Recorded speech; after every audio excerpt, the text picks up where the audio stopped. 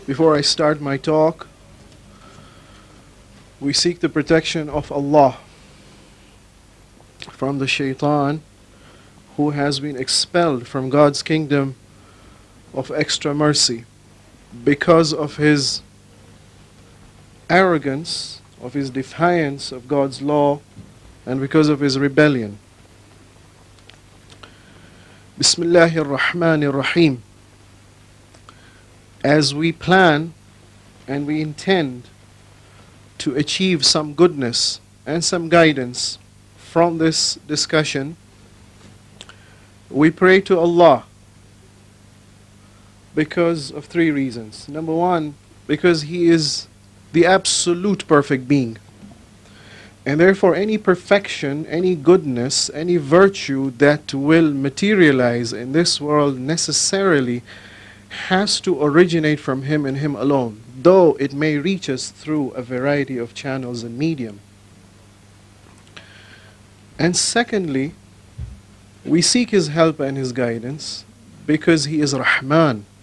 His Rahmah, His love, His mercy, it reaches out to each and every one of us. It brings us into existence. It maintains us, sustains us, provides us with all that is necessary for our existence and development. And finally, we seek His guidance and His help because He is Rahim. His extra love, His continuous mercy, His abundant grace is available to those amongst us who admit to His existence and then who submit to His will. والصلاة والسلام على سيدنا ونبينا محمد وآله الطاهرين.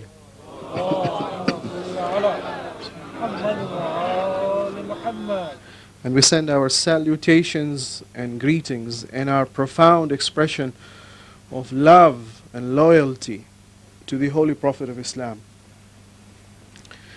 because he is the most perfect human being Allah has created for two reasons. Number one, his understanding, his comprehension of who God is, of what God's attributes are, of what God's actions and governing of the universe is.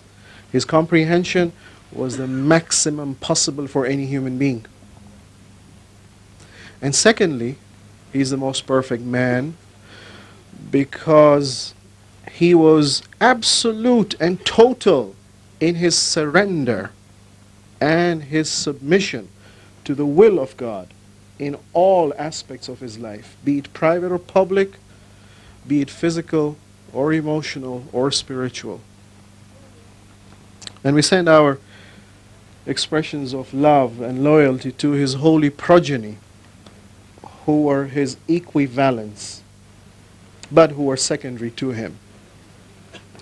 And especially so on the third holy Imam, the one who sacrificed his life in a manner which was unique in the history of mankind, thereby enabling him to become the role model for all movements and all uprisings to establish divine justice on the earth.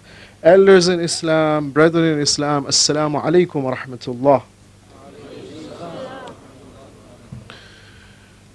It is a tradition that in the month of Muharram, we the followers of Ahlul Bayt assemble and recollect and remind ourselves of the virtues of the Ahlul Bayt, especially so of Imam Hussein and his band of followers. I always prefer in the beginning to remind myself and ourselves of the purpose why we gather here, so that the tone is set then to maximize the benefit of holding such gatherings. We may have heard this before, and I may have mentioned it elsewhere, but it behooves repetition and reminding ourselves and recollecting the purpose. It's amazing if you look at the traditions which our holy Imams have handed down to us about the necessity and the importance of holding such gatherings. If you look at the major collections of the Shia hadith books, for example, Wasa'il al-Shia, or before that, Bihar al-Anwar of Marhum Allama Majlisi, you'll find a huge number of hadith pertaining to this particular subject. I wish to remind ourselves of some of those hadith, and then we try to analyze them and see the purpose why the Imams insisted we should hold such gatherings. Majlisi, may Allah bless his soul in Barzakh, in chapter 44 of his 110 volume of Bihar al-Anwar, discusses the tragedy and the history of Karbala. In the beginning of that history, he then quotes the traditions pertaining to the virtues and the excellence and the necessity of weeping and lamenting and mourning for Imam Hussein alayhi salam. There are almost about 38 traditions. If you remove those traditions which are repetitive, the 7 or 8 major themes that one can then derive from this collection are as follows. Note, there's one tradition which says that كل الجزع والمكروه والبكاء مكروه. Every form of weeping and lamentation publicly is to be discouraged for our personal grief and personal losses. More than 3 days of weeping generally is discouraged in the riwayat. إلا الجزع والبكاء على الحسين عليه السلام. Except for one particular lamentation and weeping and mourning and expression of grief, and that is for Imam Hussein alayhi salam. Note the recommendation of weeping. 2. Fudail reports from the 6th holy Imam that the Imam inquired from him, تجلسون وتتحدثون, do you deliberately organize gatherings where you sit and try to remind yourselves about our virtues? Fudail says, نعم جعلت فداك, may I be ransom for you, O Imam. Of course, we do hold such gatherings.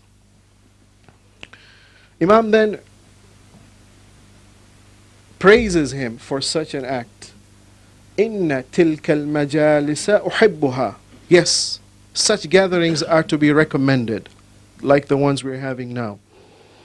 فأحيوا أمرنا. Sit and try to remind yourselves of the virtues of Ahlul Bayt. Ya Fudail, رحم الله من أحيا أمرنا. May Allah grant His special grace and favor to those who assemble and remember the virtues of these holy role models. And then Imam mentions one specific reward for such gatherings. Ya Fudail, man dhakarana, whosoever gathers and remembers us, أو ذكرنا عنده, or somebody else mentions our virtues, فخرج من عينه مثل جناح الذباب, and then after remembering our suffering, even one drop of tear comes out as small as the wing of a fly, then the effect is غفر الله له ذنوبه, Allah forgives all his sins. ولو كانت أكثر من زبد البحر, even if the quantity of the sins is so large as the froth of the seas. Note, not only is lamentation and weeping recommended, lamentation and weeping is rewarded specifically by its redemptive effect. It redeems. It enables us to deserve our sins to be forgiven. Number 2. In the same category, there are other traditions which say that not only the quantity of sins are forgiven, even the quality of sins are forgiven. فعلى مثل الحسين فليبكي الباكون. Let those who do want to weep and lament do so on Imam Hussein. فإن البكاء عليه يحط الذنوب العظام. Surely lamentation and weeping for Imam Hussein enables that individual to get his major sins to be forgiven. Yet a third tradition in the same category, which talks about the quality and the quantity of sins to be forgiven. The eighth holy Imam tells Rayyan bin Shabib was a relative of Ma'mun. He came to the presence of the eighth holy Imam in the month of Muharram.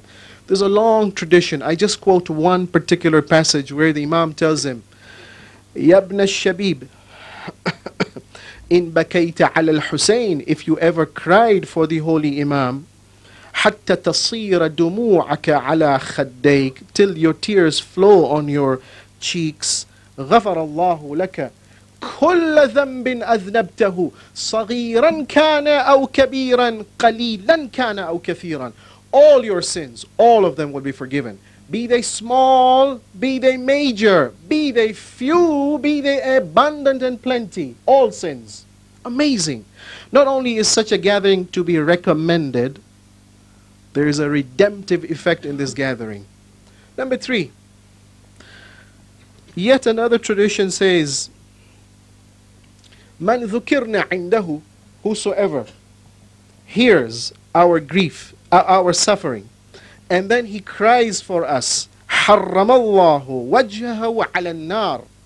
Not only are sins forgiven, but Allah prohibits and restricts him from the torment and the punishment of the fire of hell.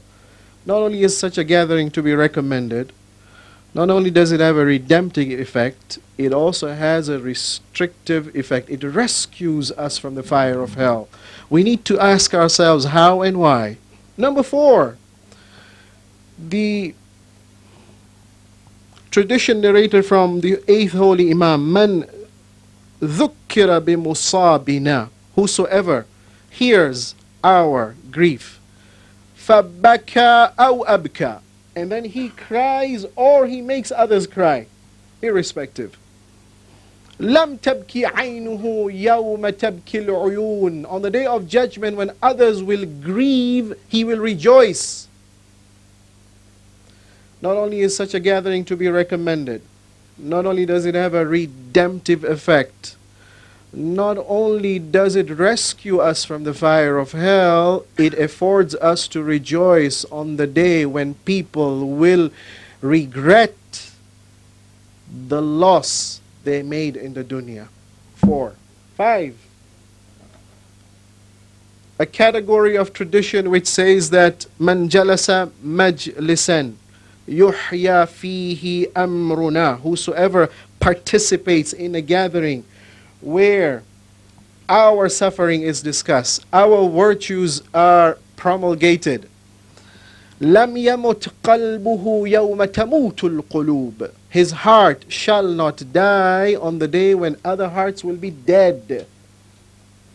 What sort of a heart would be dead? Perhaps the one which is indicated in Surah A'raf chapter 7, ayah number 170, where Allah says, Lahum qulubun la yafqahuna biha. There's a category of people who have eyes but cannot see the truth, that is. Who have ears but cannot hear the truth, that is. Who have hearts but cannot comprehend the truth, that is. Ulaika kal an'am. The example of such a people is just like cattle. Bal hum adal. The cattle have no responsibility, but because they were never given the faculty and the ability to perceive the truth. This individual was granted and bestowed that supreme virtue and gift by God to be able to listen or look or think about the truth, to understand it and to respond to it by accepting it. Yet he rejected it, and therefore he is worse than the animal. Not only do such gatherings have a recommendation, not only do they have a restrictive effect on our future from the fire of hell. It rescues us. Not only will it afford us to rejoice on the day of judgment, it will also revive our hearts on that day. No, traditions go beyond this.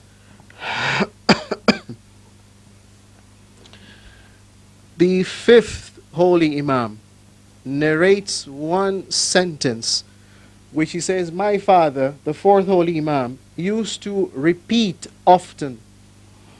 كان علي بن الحسين يقول أيما مؤمن, whichever believer, دمعت عيناه, cries لقتل الحسين عليه السلام, for the massacre that was suffered by Imam Hussein and his followers, حتى تسيل على خده, and tears flow on his cheeks, بوأه الله بها في الجنة غرفا, Allah will cause him to enter paradise. Allah will resurrect him in the company of the Holy Prophet and the Holy Imams.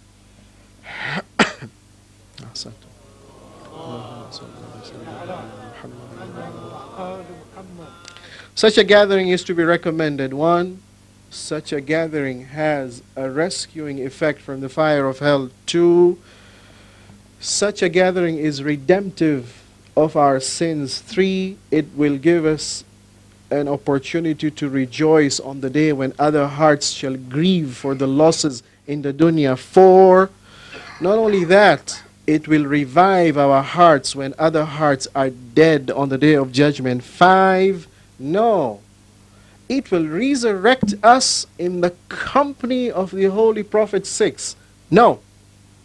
There's a seventh effect that's mentioned in the tradition, and that is, coming back to the tradition of Ibn Shabib from the eighth holy Imam. يا ابن شبيب إن سرك أن تكون معنا في الدرجات العلا في الجنان فاحزن لحزننا وافرح لفرحنا.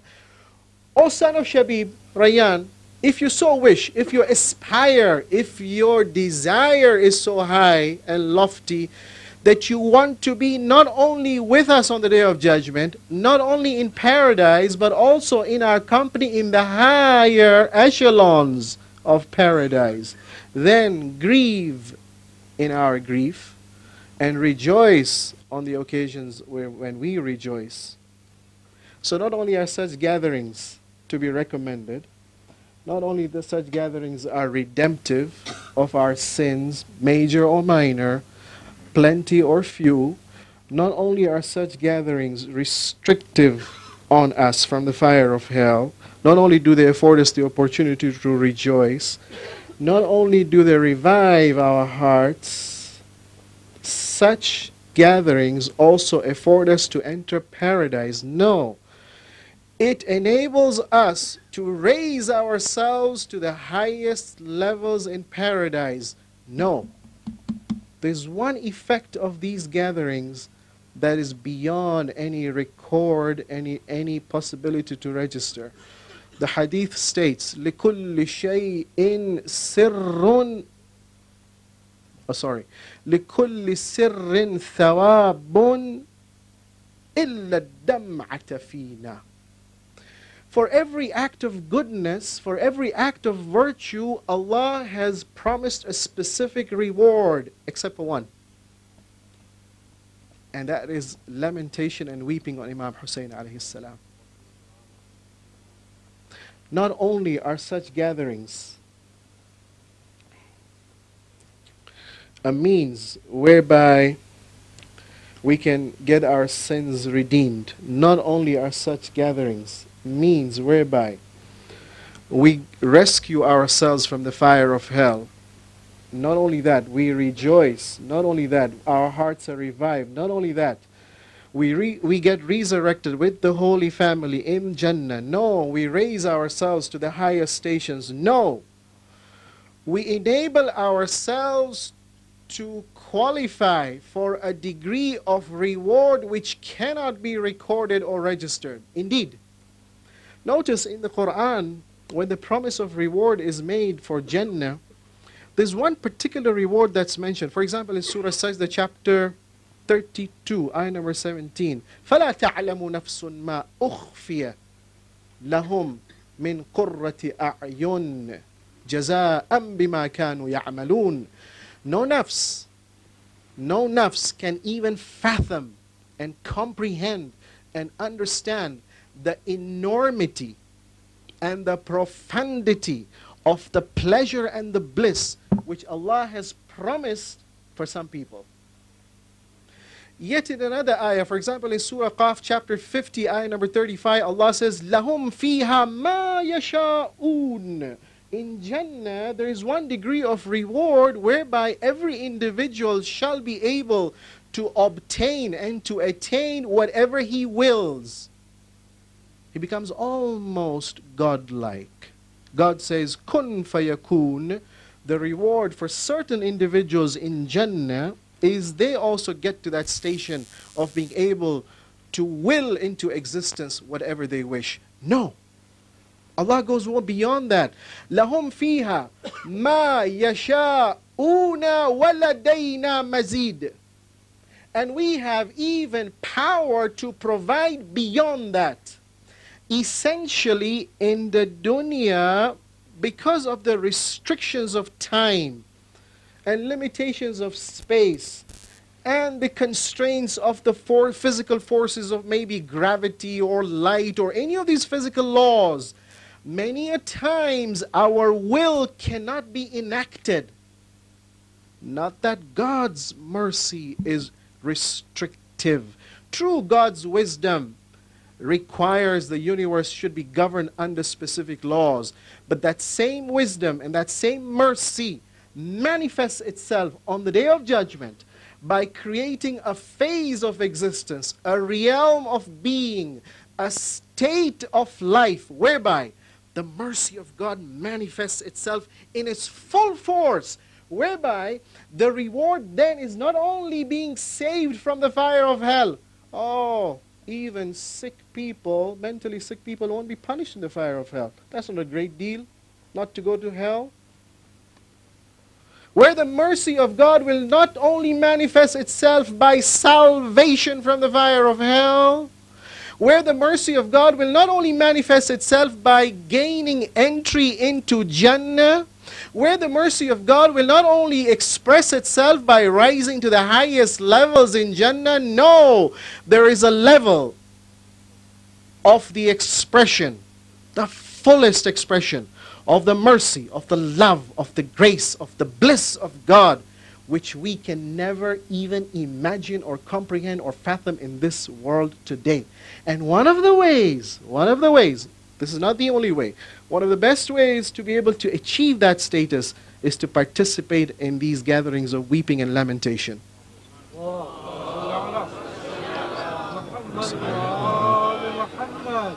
Question.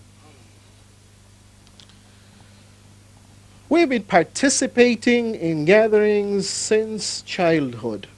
How come we never experience in ourselves such tremendous transformative effects which these traditions promise? In fact, there are some scholars. I quoted from Biharul Anwar. There is one commentator. He writes his glosses in the footnote. He says, you know, don't tell me that a sinner, a criminal, a person who is habituated to a wrong lifestyle can just come and sit in a gathering, shed a few tears, and then deserve to receive all this tremendous reward. No way. Perhaps, now he's trying to interpret why tremendous and enormous degree of reward has been promised for such gatherings. Perhaps, you know, there was a time in the history of the Ahlul Bayt whereby people were restricted from expressing grief and visiting the grave, and they were persecuted and they were oppressed. During those circumstances, when the expression of the loyalty and love to Ahlul Bayt becomes an arduous, laborious task, almost like jihad, then the reward is so great. Not today when we're sitting in the comfort of these institutions that we have set up. Seems a logical interpretation, but allow me to suggest another explanation for the reason why such a tremendous degree of reward is promised. The purpose being, if we understand and appreciate why such a reward has been promised, then it would enable us then to develop that right attitude and frame of mind whereby we can then maximize the benefit from attending and participating in such gatherings. Our great scholars say that generally whenever you receive a tradition from the holy imams, the process of authentication requires 3 steps to be taken. Number 1, the character of the narrators of those traditions has to be assessed and evaluated. Sometimes you find that due to some historical reasons there were some fabrications and concoctions of hadith introduced into the vast body and of hadith literature that we have received from the holy imams. So step number 1, when there is a possibility, and surely there was in history this terrible crime of fabrication, the first step then is evaluate and assess critically the character of the narrator who brings the hadith to you. Incidentally, the scholars who have analyzed the character of the narrators of such traditions find that these traditions are either highly authentic or moderately authentic, or some are weakly authentic. There are some weak traditions. However, overall, because most of them share certain common themes, the bottom line, the common denominator of these traditions is that there is a great, enormous amount of reward promised for such gatherings. Step number 1, character. Step number 2, circumstances. Sometimes the imam may express a hadith contrary to his true intention because of the circumstances whereby maybe the expression of the truth will be harmful. But the same imam on other occasions has clarified the truth. On this particular occasion, he tells, for example, Ali ibn Yaqtin, go and make wudu in a particular way, for example. So step number 2, not the circumstances in which the traditions were expressed have to be evaluated. And thirdly, most important, the content. The content of the hadith has to be analyzed. Not only the character of the narrator, not only the circumstances of the expression of the hadith, but the content of the hadith. The single most important criterion for the evaluation of the authenticity of a tradition is its conformity with the Quran. Recall, the imams themselves tell us, if you receive a tradition from us which is contradictory to what the Quran says, then A, it's false. B, it is fabricated. C, throw it on the wall. D, we never said it. One way to establish and to ascertain the authenticity of a tradition is to judge its conformity, its consonance, its agreement with the themes mentioned in the Quran. Question: what does the Quran say about the qualification to enter Jannah? Is it merely crying that qualifies a person to deserve to enter Jannah? Allow me to remind ourselves of some of the qualifications mentioned in the Quran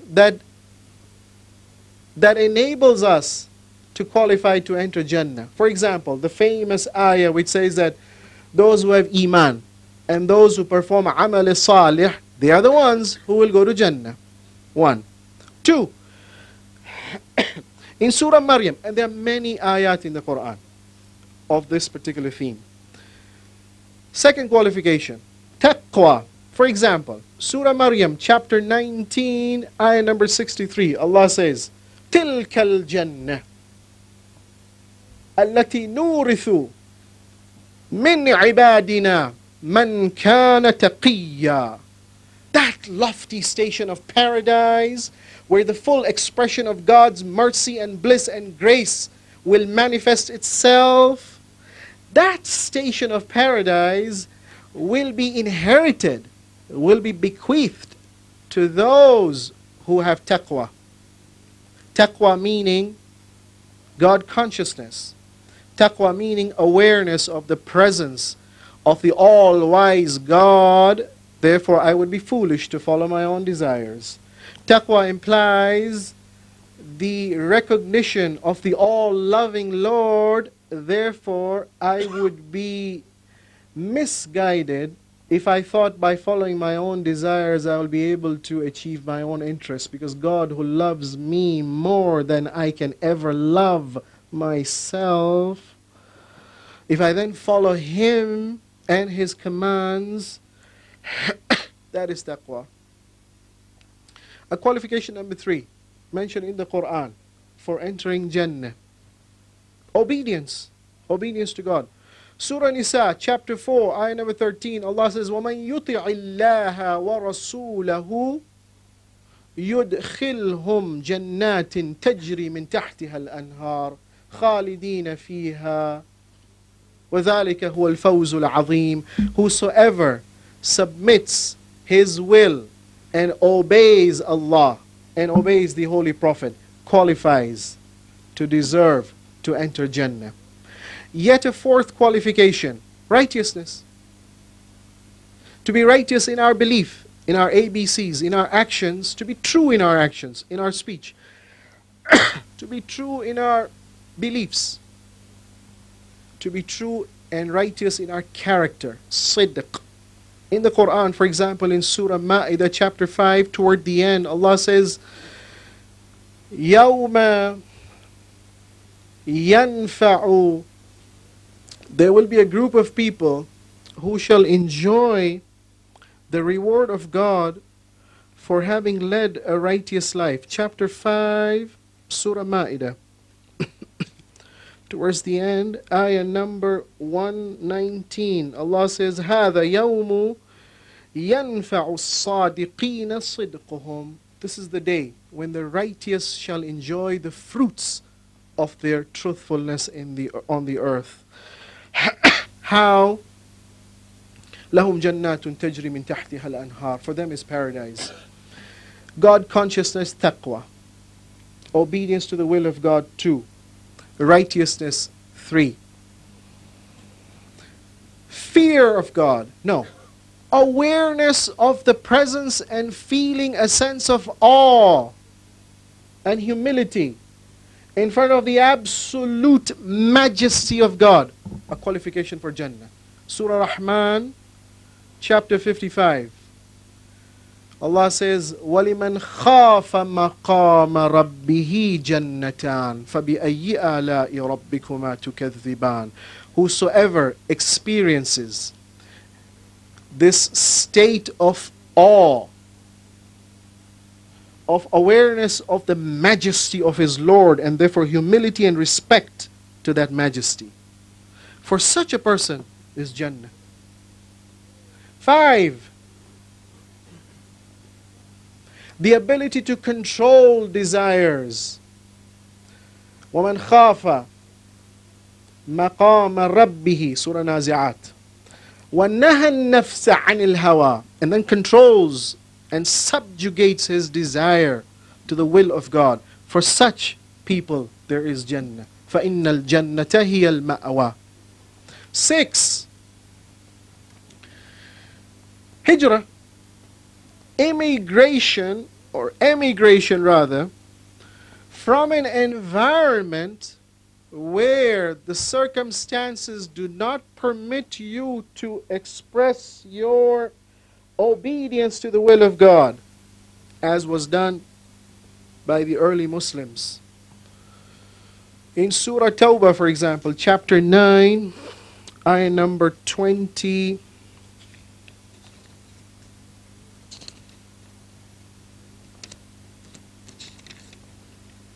Alidina amanu. Those who believe. They've seen the Prophet. They've witnessed his miracles. They've controlled their desires and accepted the truth. Alladhina amanu. Wahajaru. And then, because they could not practice the true faith, they abandoned their family, their friends, their whole life. They abandon it. They make the hijrah. وَجَاهَدُوا فِي سَبِيلِ اللَّهِ بِأَمْوَالِهِمْ وَأَنفُسِهِمْ. And then they strive and they struggle and they sacrifice their possessions and they sacrifice, even their lives for the sake of God. For such people, يُبَشِّرُهُمْ رَبُّهُمْ بِرَحْمَةٍ مِّنْهُ. Allah gives them the promise of a specific mercy which we cannot comprehend here. 1. 2. وَرِضْوَانٍ. And that supreme pleasure of being accepted by God, the master of the universe, who has the control over each and every particle in the universe. That master of the universe is satisfied with you. He has accepted you. You are a special servant. That is a reward. 2. 3. وَجَنَّاتٍ لَهُمْ فِيهَا نَعِيمٌ مُقِيمٌ. And the gardens of paradise, where the pleasures and the blessings are permanent, are profound, and are pure. Notice, the reward is promised for hijrah. The reward is promised for jihad. No. Yet another qualification for entering Jannah is dying in the way of God. Martyrdom. Surah Tawbah, chapter 9, ayah number 111. Inna Allah ashtara min al-mu'minina anfusahum wa amwalahum bi'anna lahumul jannah. Allah has purchased, has accepted the merchandise of a believer's possessions, of a believer's personhood. If he sells himself and his possessions to God, and God purchases it from him, then the price that God pays back is Jannah. Amazing, amazing tone and manner of encouragement. Imagine if you have a whole garden and you are the provider of all the bounties, and you bring a slave. Everything the slave owns is granted by you, the master. You tell him, plant the roses. You enable the seeds to be brought. You enable the water. You have bought the land. It's all your possession. Yet this worker only plants the seeds and the rose grows, and then you tell him, if you present a rose to me as a gift, then I will grant you this garden. Allah buys and purchases from the believers their possessions, which is God granted, their personhood, which is God granted, and the price He pays back is Jannah. Yet another qualification for Jannah is sincerity, ikhlas, as mentioned in Surah Safat.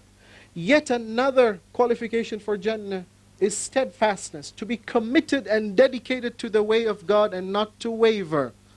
As, for example, mentioned in Surah Fussilat, chapter 41. إِنَّ الَّذِينَ قَالُوا رَبُّنَا اللَّهُ ثُمَّ اسْتَقَامُوا. Amongst the people and believers are those who express their belief in God and then they remain committed to it. They don't waver. For them, Allah promises, تَتَنَزَّلُ عَلَيْهِمُ الْمَلَائِكَةُ أَلَّا تَخَافُوا وَلَا تَحْزَنُوا وَأَبْشِرُوا بِالْجَنَّةِ. Steadfastness. Salah.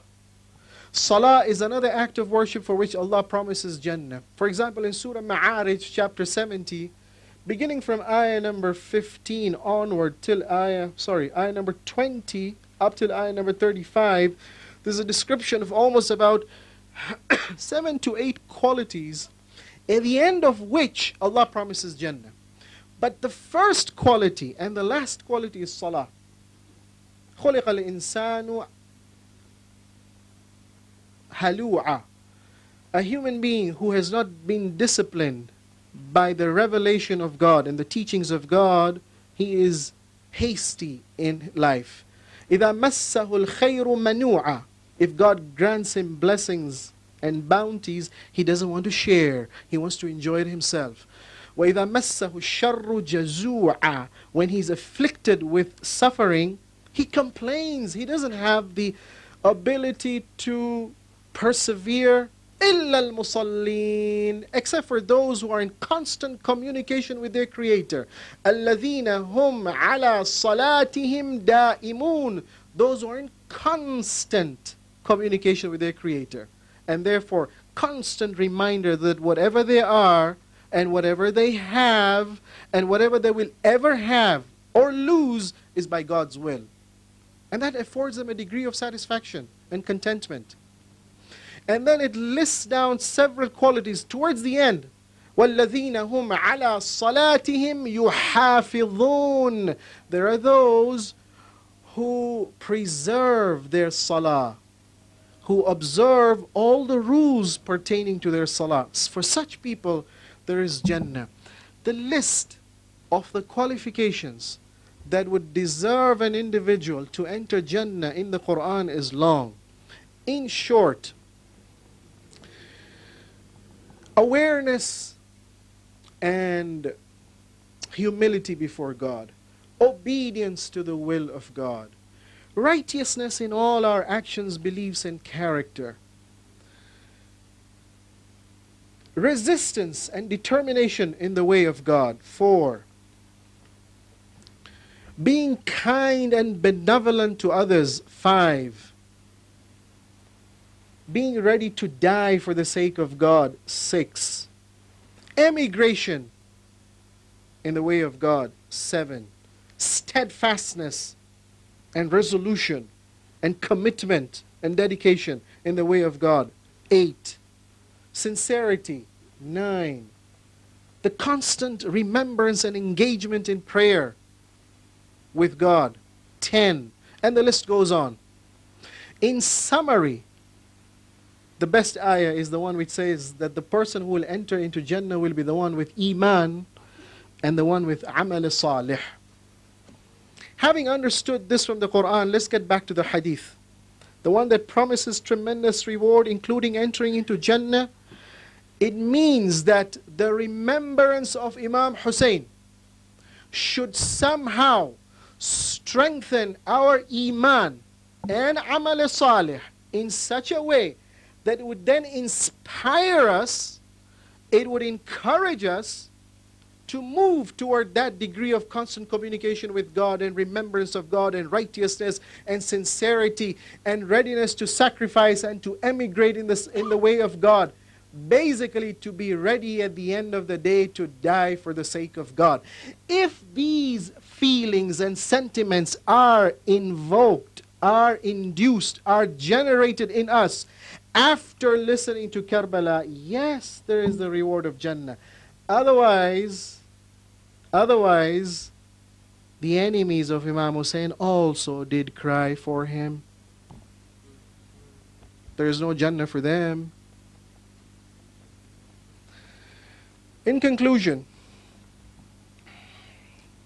the tremendous degree of reward that's promised for lamentation and weeping, which is recommended, which is redeeming and redemptive of our sins, which then rescues us from the fire of hell, which enables us to rejoice on the day when others will regret, which revives and rejuvenates our heart when other hearts will be dead, which resurrects us in the company of the Prophet. No, which raises us to the highest stations in Jannah. No, which enables us to deserve a degree of reward which cannot even be recorded or registered.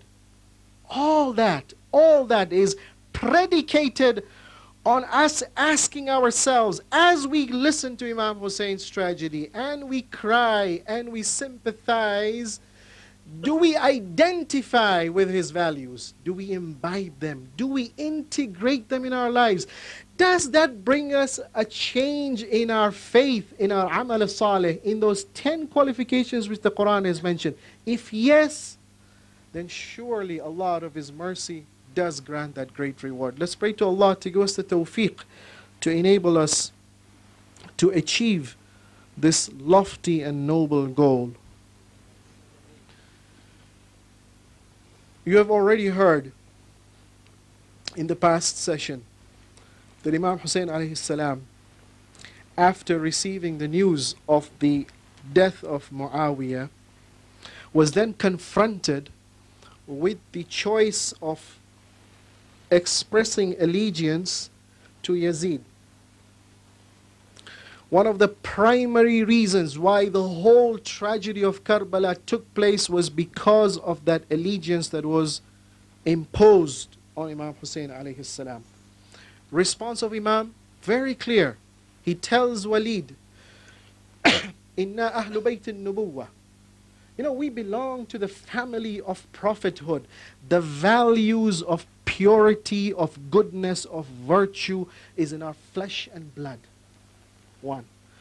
وَمَعْدِنُ الرِّسَالَةِ. We are the treasure house of Risala. Risala meaning the propagation of godly values in society. 3.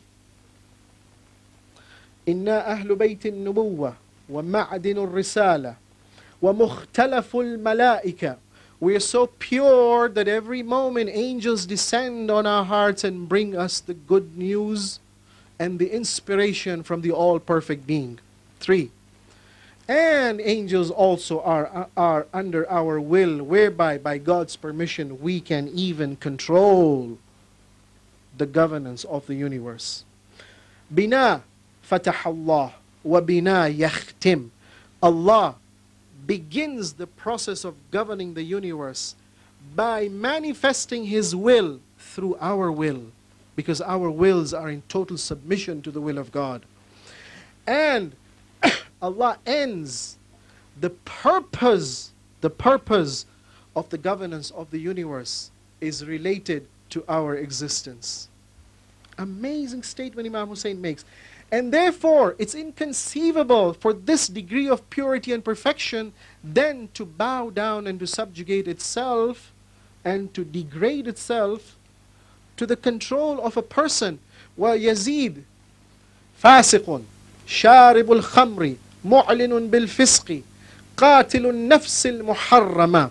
He doesn't have any respect for property or for people. It's him and his passions. Such a ruler can never be allowed to then dictate to the household of the Prophet. وَمِثْلِي لَا يُبَايِعْ مِثْلَهُ. Never, ever will I submit myself to him. When he leaves Medina, history records that Imam Hussein alayhi salam left behind a will with Muhammad Hanafiya. A will that summarizes the purpose of his movement and his uprising.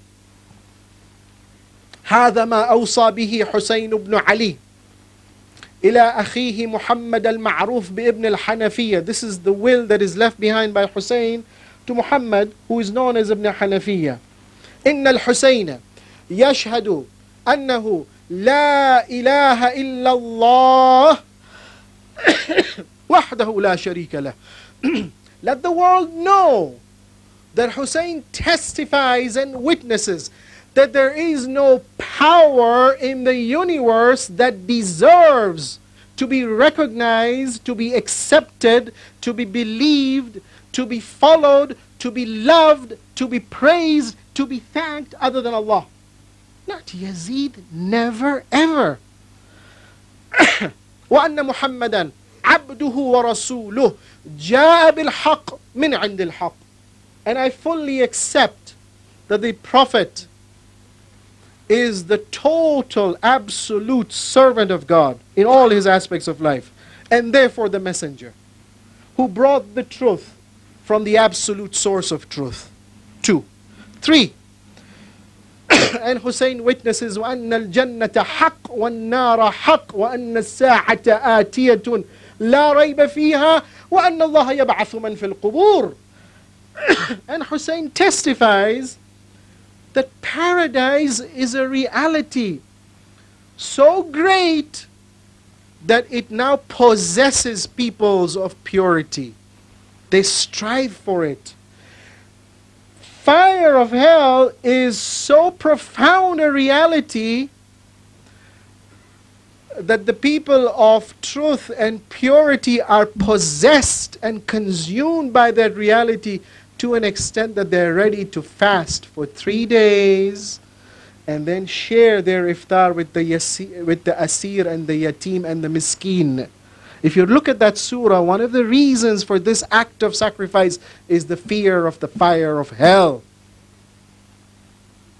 And Hussein believes that surely the hour of reckoning will come. Absolutely, there is no doubt in it. And surely we will be brought back to life.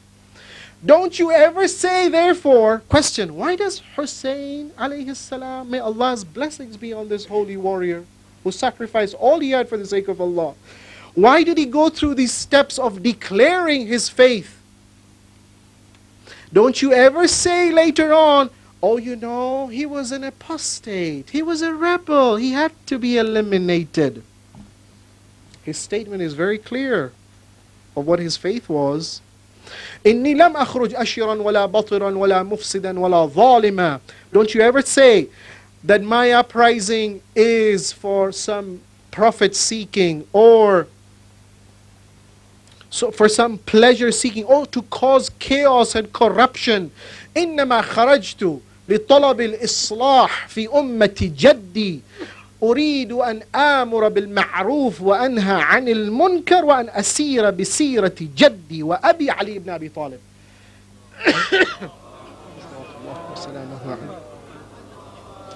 Three major reasons why I am undertaking this movement and uprising in opposition to Yazid. Number one, I want to reform the ummah. It's deviated. It's deviated in its economics, in its politics, in its social life. We need to discuss this a little more in detail later.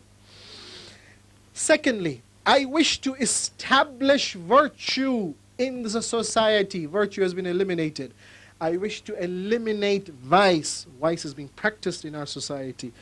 And number three, I wish to reintroduce and to retrace the path and the lifestyle of my grandfather, which has been abandoned. And especially the lifestyle and the path of my father Ali, the son of Abu Talib. Ajib, Imam Hussein emphasizes this particular aspect.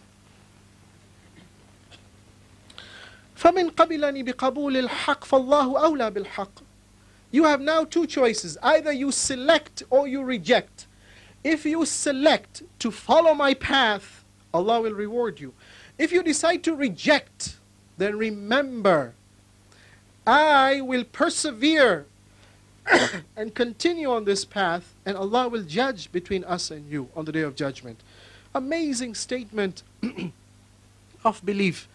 He reaches Mecca, he leaves Medina towards the end of Rajab. Reaches Medina on the 3rd of Sha'ban. Reaches Mecca on the 3rd of Sha'ban. He stays in Mecca up till the 8th of Dhul Hajj, when people on the day of Tarwiyah then prepare for the ihram of Hajj. And Imam alayhi salam, may Allah's choicest blessings be on this holy man, decides to leave Mecca without performing Hajj and head towards Karbala. One of the factors that influenced his decision to leave Mecca was the fact that during his stay of Sha'ban, Ramadan and Dhul Qa'ad, and that first week of Dhul Hajj, during this period of 3 months and a week, he began to receive a multitude of letters of invitation from the people of Kufa. Recall that the death of Muawiyah was public. Recall the demand for bay'ah was also public. Recall the presence of Imam Hussein and his publicity now to his cause in Mecca was also getting publicized. And therefore the people of Kufa came to know about it. And they wrote letters not in tens or hundreds, in thousands. The content of which was something like this.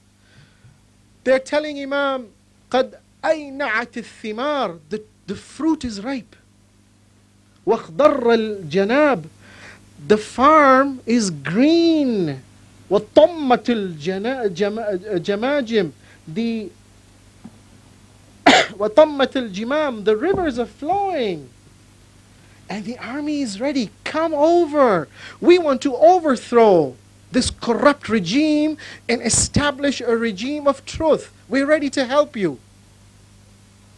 Not 10 people, not 100 people, thousands of people expressing their willingness and readiness to stand up against injustice, to establish justice.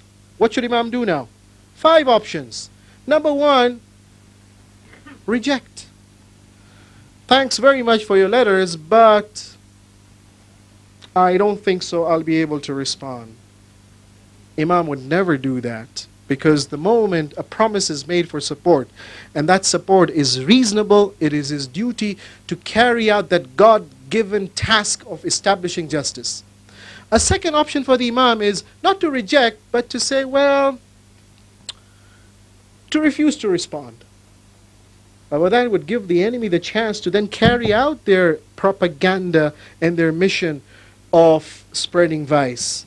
A third option is not to reject the letters, not to refuse to respond, but to respond in a risky manner. Oh yes, I'm coming over. Let's begin our movement. Oh, you don't do that with the people of Kufa, the ones who betrayed the father and the brother. The fourth option, a response, but which is not risky, but which is risk-free. Oh yes, I'm ready to come, but not now. Why don't you first galvanize and mobilize yourselves and get rid of that corrupt ruler, and then I'll come over. No ship can run without a captain. Imam wouldn't give that response. The fifth response which he gave to the invitation by the letters was a response of responsibility. Yes, your offer is rational, but there's a risk. In the past you did betray my father and my brother, and therefore I want to ascertain the truthfulness of your commitment and dedication. I'm sending my delegation. إني باعث إليكم أخي وابن عمي وثقتي مسلم ابن عقيل. I'm sending my brother, my cousin, a person whom I have full and total reliance on. Muslim ibn Aqil was not an ordinary person. He had vast experience in the war, in the battlefield, in the time of the conquest that took place in the Khilafat of Umar. He was given certain commanding positions in the Battle of Siffin by his uncle Ali ibn Abi Talib. May Allah have peace on them all. He participated in the battlefield with Imam Hassan alayhi salam. Number 4, his family, his children were present in Karbala. And number 5, of course, this expression of full faith and reliance on him in this letter shows that this man was not ordinary.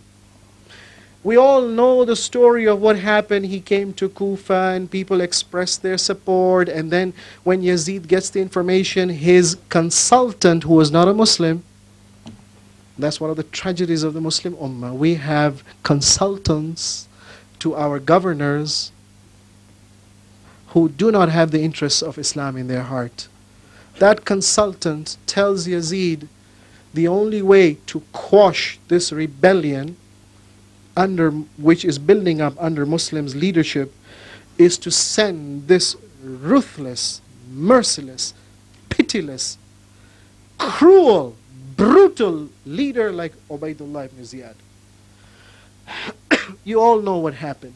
He bought off some people, he intimidated and threatened some other people, he killed deliberately a few others to scare the rest, and all the supporters abandoned Muslim ibn Aqil. This double-facedness, this disloyalty, this treachery and betrayal of the people of Kufa was exactly the reason why Imam Hussein had sent Muslim ibn Aqil. But the man was brave. The man had the full faith and the reliance of Imam Hussein, and he showed it on the battlefield. Muhammad ibn Ash'ath was appointed by Ibn Ziyad to go and capture and to assassinate Muslim ibn Aqil. At one point, Ibn Ash'ath, in the streets of Kufa, when the battle was taking place, Muslim is all alone now. His supporters have all fled. Yet he valiantly and bravely defends himself. At one point, Ibn Ash'ath tells Ibn Ziyad, I want reinforcements. Ibn Ziyad says, there's one man and you have all the army with you. You cannot win over him. And you know what was the response of Ibn Ash'ath? Ibn Ash'ath says, you know, لَقَدْ بَعَثَّنِي إِلَىٰ أَسَدٍ ضَرْغَامٍ وَسَيْفٍ حُسَامٍ فِي كَفِّ بَطَلٍ هُمَامٍ مِنْ آلِ خَيْرِ الْأَنَامِ. You know, this man can strike ferociously like a lion. The sword in his hand is sharp. The man is from a particular pure strain and stock of a family that is brave. He is a soldier who is invincible. Muslim ibn Aqil. Yet finally he succumbs. He's overwhelmed. He's captured. He's brought to the castle of Ibn Ziyad, but he never submits. He never even greets. He never even shows that respect to Ibn Ziyad. The loss that was suffered by Imam Hussein, by the death, can be gauged. The severity and the intensity of the grief can be gauged by the following conversation that took place. When Imam Hussein left Mecca, on one of the stations known as Tha'labiyya, a traveler or a couple of travelers come to him. They said, we've got some news for you. We may disclose it in public if you so wish, but we prefer it to disclose to you in private. Imam Hussein alayhi salam looks around at his companions and he says, Ma duna ha'ula min sir. I hide no secrets from these companions. Allahu Akbar. The Imam of the time, the Imam of that time had companions who were so close to him that they enjoyed the confidentiality to an extent that Imam kept no secrets from them. What is the news you have brought? The last person who left Kufa informed us that Hani bin Urwa and Muslim ibn Aqil have been killed, and they've been dragged in the streets of Kufa. Imam expresses his grief by saying, Inna lillah wa inna ilayhi raji'un, rahmatullah alayhima. We all are from God and we all will return back to Him. May Allah's special grace and love and mercy be on these two martyrs. He repeats this several times. Inna lillah wa inna ilayhi raji'un, rahmatullah alayhima. These two travelers then advise, listen, Kufa is treacherous. It is going to betray you. Do not proceed. Remember the will that was made in Medina. Imam is clear about the goals of his movement. He looks at the sons of Aqil. Muslim was a son of Aqil. He looks at the sons of Aqil. What do you advise? And they say, we vow to avenge the blood. Either we kill or we get killed. Of course, for the sake of truth, for the sake of Allah. Amazing determination. You know what Imam Hussein alayhi salam responds to that expression of dedication and determination to die in the for the cause of truth? He says, La khayra fil aishi ba'da ha'ula. I swear there is no pleasure in a life without the companionship of such companions who are ready to die for the sake of truth. Imam Hussein experienced a degree of grief and loss with the death of Muslim ibn Aqil to an extent that even on the day of Ashura he remembered Muslim. In one of those sermons where he's addressing the people of Kufa, why do you want to kill me? You were the ones who invited me. You told me the fruits are ripe. You told me the rivers are flowing. You told me the garden is green. Everything is ready. Come over. The army is ready. And yet here you are. Against your promises, you want to kill me. The brother of the one who led the campaign against Muslim ibn Aqil, Muhammad ibn Ash'ath, his brother Qais ibn Ash'ath was there in Karbala. He tells Hussein, why don't you submit yourself to your cousins? Swear allegiance to them. All your problems will be solved. Imam replies to him, وَأَنْتَ أَخُو أَخِيكَ. You are just like your brother. He promised immunity to Muslim ibn Aqil and then he betrayed him. أَتُرِيدُ أَنْ يَطْلُبَكَ بَنُو هَاشِمْ بِدَمٍ أَكْثَرَ مِنْ دَمِ مُسْلِمِ ibn Aqil? Do you wish that Bani Hashim should want to avenge blood from you more than the blood of Muslim ibn Aqil? Amazing experience of loss that Imam Hussein underwent with the loss of Muslim ibn Aqil, to an extent that on the day of Ashura, he still expressed it, he still felt it, he still displayed it. And that is why, in conclusion, I wish to remind ourselves of these wonderful words that we are taught to recite in ziyarah, in respect for this great man, Muslim ibn Aqil. Assalamu alayka ayyuhal abdus salih. Our respect, our greetings, our salutations, O the servant of God. Al-muti'u lillahi wa li rasulihi wa li amir al-mu'minin wal-Hasani wal-Husayn. Who was total in his loyalty and obedience to God and to the Prophet and to Imam Ali and Imam Hassan and Imam Hussein alayhi salam. أشهد أنك قد مضيت بما مضى به البدريون. I swear that you lived the same values like the people of Badr. والمجاهدين في سبيل الله والمبالغين في الجهاد. And those who struggled and who strived and who sacrificed whatever they had against the enemies of God in the help and the support of the servants of God. Assalamu alayk ya Aba Abdullah wa ala al-arwah allati hallat bifina'ik wa anakhat birahlik. Alaykum منا جميعا سلام الله أبدا ما بقينا وبقي الليل والنهار والسلام عليكم ورحمة الله.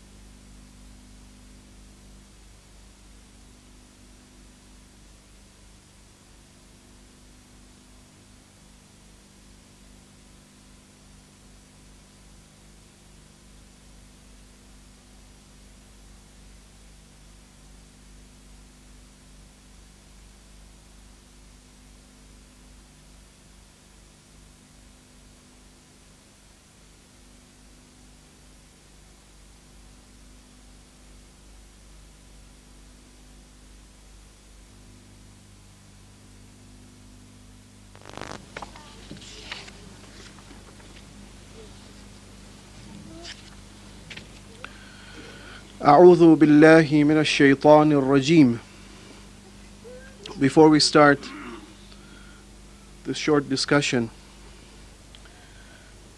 because we hope to remind ourselves of certain realities that would bring about a certain change and transformation in our lives for improvement, for development, for perfection. Definitely shaitan is going to try to obstruct this process, and therefore we need to seek the protection of Allah from the potential deviation that shaitan may try to create in us. We have to be aware that he has been expelled from God's kingdom of His special mercy because of his rebellion and because of his arrogance.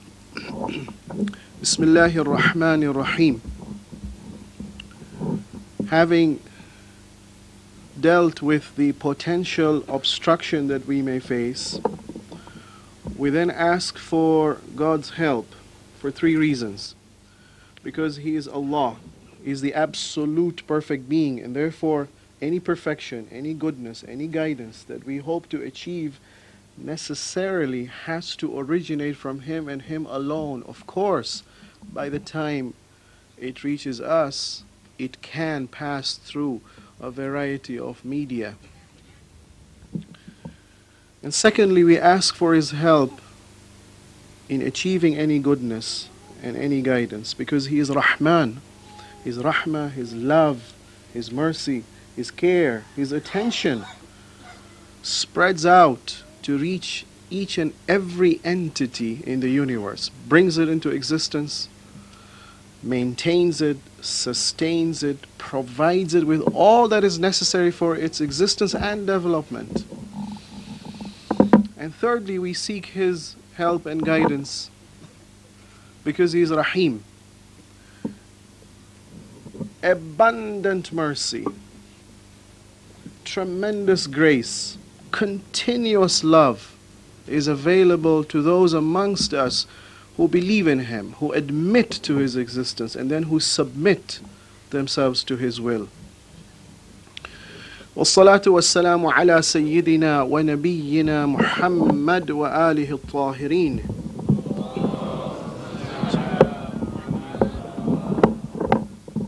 And we send our deep sense of respect, salutations, greetings, our expression of love and loyalty to the Holy Prophet and to his progeny, because of two reasons.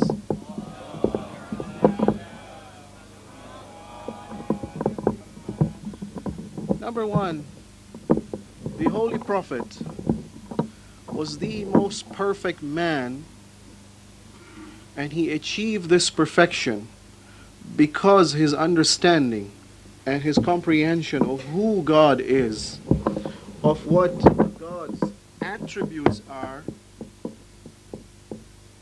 and of how God is running the universe. His understanding was the maximum possible for any human being. And secondly, he is the most perfect human being because that understanding then translates itself in his life, in that in all aspects of his life, be it private or public, be it his physical dimension of existence or emotional or even the cognitive element, in all phases of existence, he was the most submissive to the will of God. And likewise his progeny, and especially so the third holy Imam, whom we have gathered to commemorate. We pay our deepest respects, we express our love and our loyalty. He was afforded that unique opportunity to sacrifice all that he had for the sake of Allah in order to establish godly values on the earth, thereby making his movement, uprising, sacrifice, a supreme role model, a unique historical event which then becomes the source of inspiration for all movements into the future, up until the final establishment of global justice and divine values throughout the earth. Elders in Islam and brethren in Islam, Assalamu alaikum wa rahmatullah. We said last night that the Imams and the leaders of the Ahlul Bayt have instructed us to assemble, to gather, to commemorate, to remember the tragedy of Karbala in order to enable us to then empathize, in order to enable us to understand those godly values, to appreciate them, to imbibe them, to integrate them in our lives, and therefore bring about a change toward perfection. And therefore, we need to emphasize and focus on this particular attitude and perspective, and that is, we should not only listen to the tragedy and cry, oh, this was tremendous suffering, and any human being who undergoes such a tremendous amount of suffering is worthy of sympathy, but that would be for any other human being. The important thing the Ahlul Bayt wanted us to achieve in this process was to be able to identify and to imbibe and to integrate those godly values which manifested itself in the tragedy of Karbala. Allow me, therefore, to focus on one of those supreme virtues which manifested itself. Traditionally, on such a night, we tend to remember the sacrifice made by one of the companions who was the first companion who gave up his life for Imam Hussein on the day of Ashura, and that was Hur, son of Yazid, from the family and the tribe of Riyahi Tamimi. One of the supreme virtues in the life of Hur is that of tawbah, is that of repentance, of penitence, of conversion, of transformation from a life of disobedience to a life of obedience. But allow me to put things into perspective in relation to our times before I dwell into the concept of tawbah in theory and then in practice in the case of Hur. There was an interesting study conducted by the researchers at the Roper Starch Worldwide. They surveyed about 35,000 consumers in 35 different countries, and they asked them about the importance of different values in their life. You see, the assumption is, with the process of globalization, it's not only merchandise which is spreading all over. It's not only that now increasingly more and more people are beginning, for example, to watch the same movies and to listen to the same music and to begin to purchase and enjoy the same merchandise. It's not only movies and music and merchandise. More important, it's a globally shared morality. Values increasingly are becoming the same in the population throughout the world. This study on consumers just gives us an idea. The researchers then reported that from the responses, they could categorize 6 different attitudes, 6 different lifestyles, 6 different mindsets. So they say it doesn't matter, you meet a Henry or a Mary, or you meet Henrique or Maria, or I would say you meet a Harun or you meet a Maryam. Right now, these mindsets are globally shared. Number one, they suggest there's a mindset known as the creatives. They say these are the Renaissance people. They're the ones who are deeply committed to learning, to technology. If you were to summarize the motto of their life, they say, challenge my mind, the creatives. Broaden my horizon, the creatives. That's one mindset. A second mindset that they report are the fun seekers. They are the people who want to enjoy life. They focus on excitement, on recreation, on relaxation. If you were to summarize the motto of their life, they say, entertain me with fun, with friends, with fantasy, the fun seekers. A third mindset which is becoming global, they suggest, are the intimates. They value personal relationship, family, friends. If you were to summarize the motto of the intimates, motto of life, they would say, help me relax and enjoy in the company of my close ones, family or friends. A fourth mindset that they identify are the strivers, the workaholics, the ambitious, the one who are driven by the desire to attain power and prestige. The motto of their life is, don't waste my time. What's in it for me? A fifth mindset that they identified from these 35,000 consumers that they surveyed are the altruists, the ones who work for humanitarian causes, environment, anti-war, peace. The motto in their life is, help me to contribute to the world. And finally, a sixth mindset that they identified are the devout, the traditionalists who value the religious traditions that they have received. They're committed to duty, to respect, to authority. The motto in their life can be summarized as, respect me and those of my faith. If it's true that these mindsets are becoming global, whether we like it or not, depending on our exposure and depending on the degree to which we are influenced by the environment, definitely these mindsets are there amongst us also. Question: from the Islamic perspective, what is the lifestyle? What is the motto? What is the mindset? What is the morality that I'm supposed to adopt? Answer: if one major characteristic of the Islamic mindset could be presented, is the word tawbah. Observe. The Quran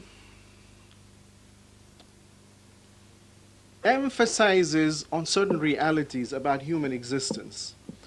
Number one, the fact that every human being, whether he likes it or not, whether he knows it or not, is on a journey.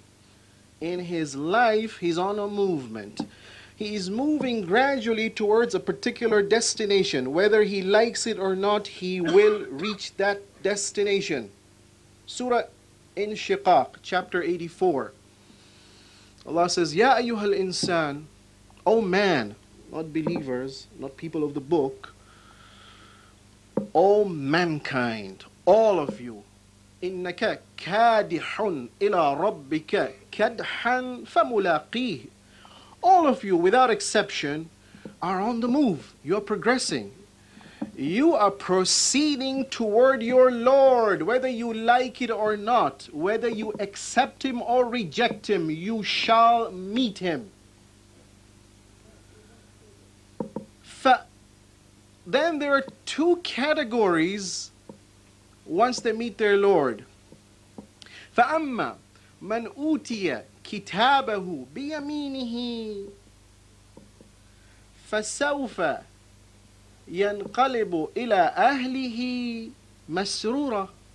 There is that group that after meeting their Lord, they will meet a Lord of mercy, of compassion, of grace, of love, of reward. And there's another category, فَأَمَّا مَنْ أُوتِيَ كِتَابَهُ وَرَاءَ الظَّهْرِهِ فَسَوْفَ يَدْعُ ثُبُورًا وَيَصْلَى سَعِيرًا. There's a second category who shall meet a Lord of wrath, of chastisement, of punishment, of fury, of displeasure, of distancing, of rejection.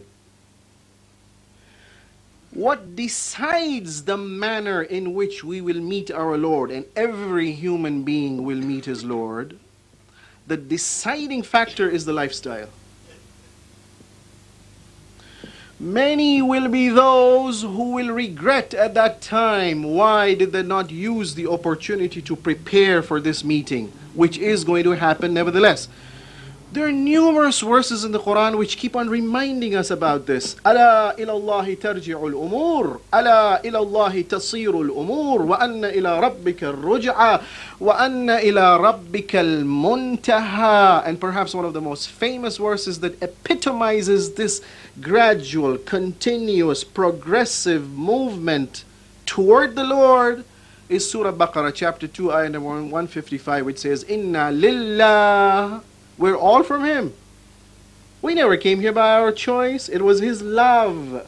It was His mercy. It was His will. It was His wisdom that decided to bring us in this place at this time. وَإِنَّا إِلَيْهِ رَاجِعُونَ. We came without our will.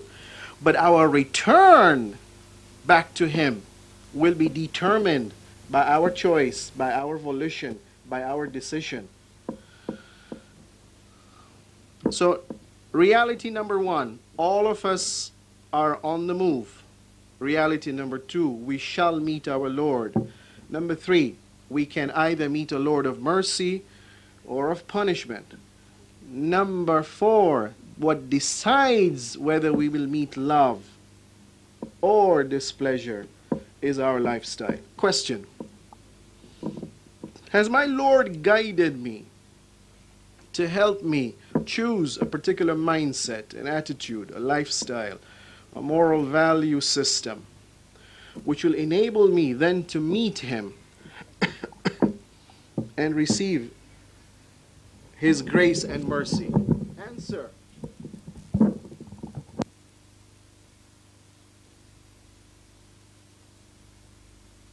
which talk about Tawbah. For example, Surah Tahrim, chapter 66, ayah number 8. Allah says, Ya ayyuhalladhina amanu, tubu ila Allahi tawbatan nasuha. All those who believe, come back, return.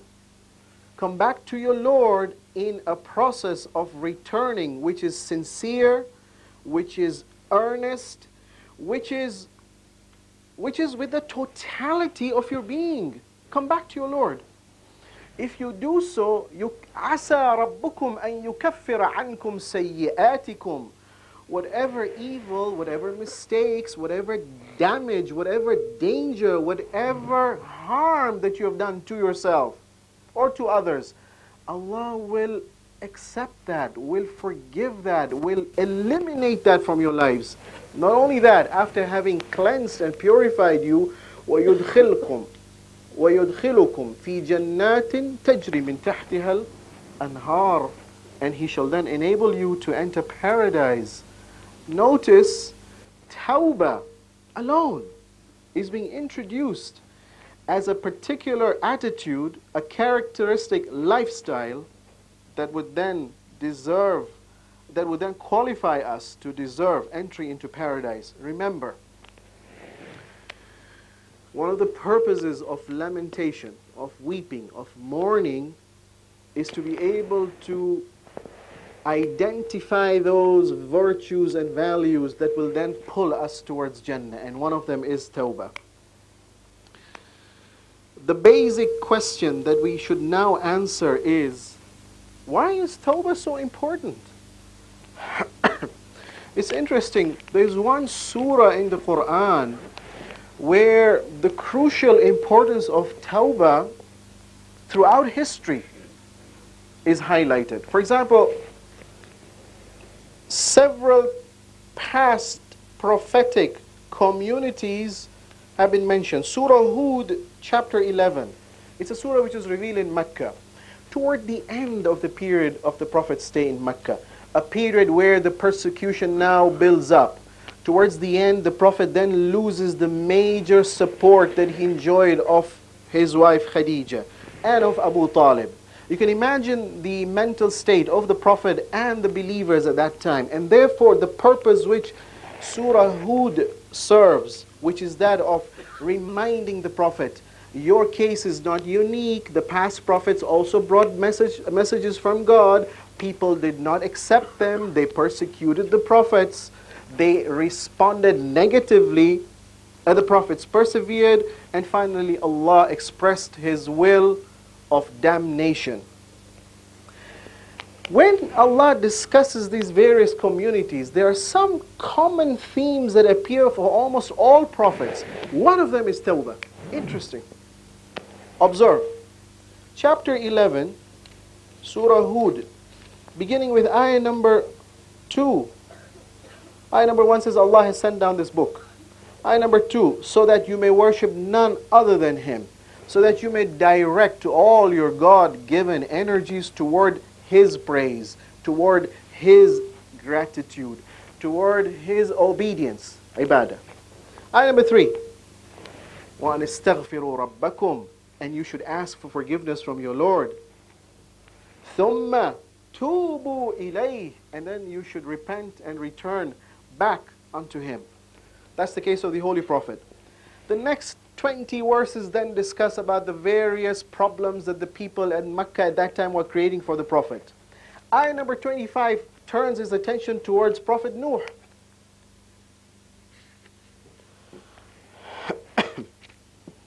Allah says, وَلَقَدْ أَرْسَلْنَا نُوحًا إِلَىٰ قَوْمِهِ إِنِّي لَكُمْ نَذِيرٌ مُبِينٌ.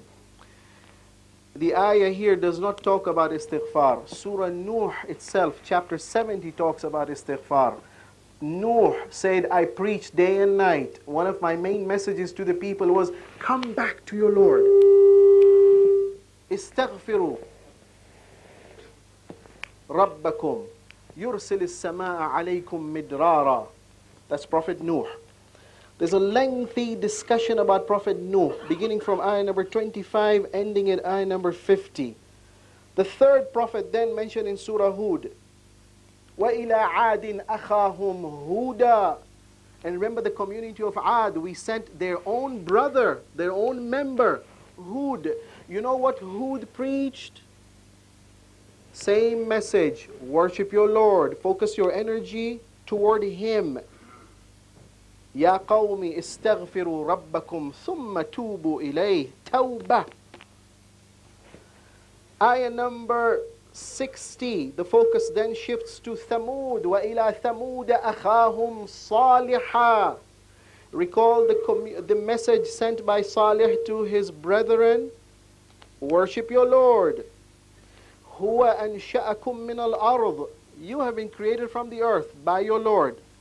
ثُمَّ وَاسْتَعْمَرَكُمْ فِيهَا. He enabled you. He empowered you.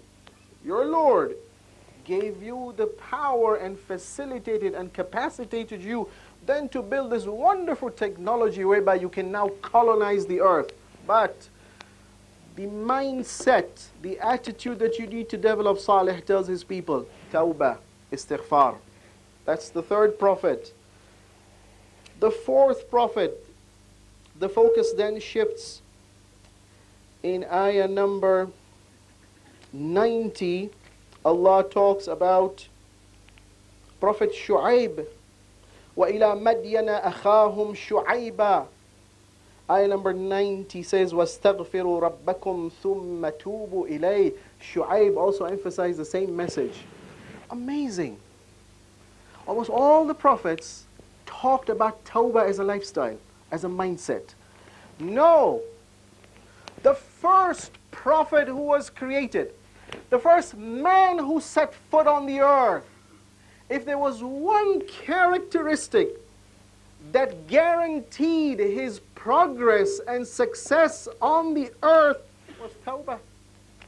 When Adam was expelled from Jannah after he was deceived and duped by the devil, and then when he realized his mistake, which was not a sin, it was a test, he is reinstated back into that state of awareness and presence and the love and the constant attention toward Allah through the process of tawbah. فَتَلَقَّى آدَمُ مِنْ رَبِّهِ كَلِمَاتٍ ثُمَّ تَابَ عَلَيْهِ إِنَّهُ هُوَ التَّوَّابُ الرَّحِيمُ. Chapter 2, ayah number 37. Conclusion. According to the Quran, one way to ensure that this process of return that is happening all the time, whether we like it or not, whether we know it or not, it's happening. One way to ensure that the conscious decision in this process of return and movement toward the Lord becomes a positive one is to develop the attitude of tawbah. The next question then is, how do I then practice tawbah in such a way in order to ensure that it does transform my life? The Quran mentions several examples. I will just quote one. Surah Tawbah, chapter 9 itself. It was revealed towards the Prophet's last years in Medina. The Prophet had established authority in Medina. Now there were potential threats on the borders towards the north. The Prophet mobilized an army to go there. There were some who participated, others gave excuses. Oh, it's very hot. You know, in the northern border, there are these fair-skinned women with blue eyes. We're afraid we'll get deviated. Allow us not to come. There's fitna out there. Several excuses. One particular case merits attention. Chapter 9, Surah Tawbah, ayah number 111. O Prophet, 118. O Prophet, remember the case of Tawbah that happened in the example of those three individuals. وَعَلَى الثَّلَاثَةِ الَّذِينَ خُلِّفُوا. They decided not to come with you. And then, in order to punish them, you boycotted them. They were excommunicated for willfully, deliberately not participating in the war effort. The Islamic State needs protection. The head of the state himself needs protection. You decided that your own desires, your own comfort was more important than the welfare of the community. You disobeyed the command of God. Therefore, you will be excommunicated. They underwent a process of grief, a process of remorse, a process whereby they felt very uneasy. They said, this is a terrible mistake we've made in our lives. But what can we do? Look at the description the Quran gives of the mental state of these individuals, how the process of tawbah develops.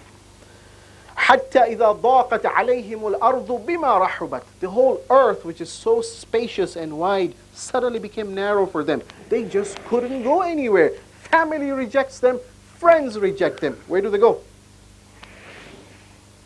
وَضَاقَتْ عَلَيْهِمْ أَنفُسُهُمْ. The pressure kept on building up within themselves also. They felt remorse, they felt pain, they felt uneasy, they felt terrible about themselves. 2, 3. وَظَنُّوا أَنْ لَا مَلْجَأَ مِنَ اللَّهِ إِلَّا إِلَيْهِ. At the time when external pressure built up, at a time when the internal pressure built up, they then reached a point of realization that, oh our Lord, we have earned your displeasure and therefore we are disconnected. And now we are dumped. We're dumped away. We have no mercy and no grace from you. But where do I go? There is no place where I can go to solve my problem except back to you. وَظَنُّوا أَنْ لَا مَلْجَأَ مِنَ اللَّهِ إِلَّا إِلَيْهِ. That was the time when the heart was ready to receive the special grace from Allah. ثُمَّ تَابَ عَلَيْهِمْ لِيَتُوبُوا. Allah then turned toward them. Those who had been dumped, He turned toward them with His special grace, with His extra love, with that favor. He lifted them up. And they asked for forgiveness, and Allah forgave them. Why? إِنَّ اللَّهَ هُوَ التَّوَّابُ الرَّحِيمُ. Surely God alone is the oft forgiving and the oft merciful. Let me stop here for the moment. In summary, what I have tried to remind ourselves is all of us, whether we like it or not, are on a journey. the journey has an end. The manner in which we will meet our end will be decided by our mindset, our attitude, and our lifestyle. One of the deciding factors that will enable us to meet a Lord of mercy, not a Lord of chastisement, is the state of tawbah. And this state of tawbah is beautifully illustrated in the case of Hur. Allow me to explain the case of Hur in order to enable us then to derive some lessons which we can then try to imbibe and integrate in our lives. Notice after Imam Hussein received the news on his journey between Mecca toward Kufa that Muslim ibn Aqil has already been assassinated. Imam was proceeding, they reached a point known as Sharaf. At that point he asked for extra water to be collected. The youths in the camp, in the caravan, filled up all the water bottles that they had. As they moved ahead the next day, around noontime, one of the people in the caravan says, Allahu Akbar. And I said, what's happening? He says, oh, I noticed a date palm spring coming up ahead. And the other said, hey, we know this route. There is no date palm trees around this area. What you're actually seeing are the heads of the horses and the tips of the spears. Imam's immediate reaction was, we need to take defense. Look for a place whereby we can take protection from the back so that we meet the enemy only from one side. When the enemy arrives, they're exhausted, they're tired. Imam offers them water to all the members, including the animals. Having relieved them of their thirst, Imam then addresses them. Identify yourselves. They say, we are the companions of Ubaydullah bin Ziyad. Who is your leader? Hur ibn Yazid al-Riyahi. Oh, son of Yazid. Hur's father was Yazid. Yazid al-Riyahi, Tamim. Are you our friend or are you our foe? Aba Abdullah, I've come against you. I've come with an order and instruction that I'm supposed to deflect you and direct you back toward Kufa and deliver you to the hands of Ubaydullah ibn Ziyad. Imam says that will never happen. Interestingly, it's the time for prayers.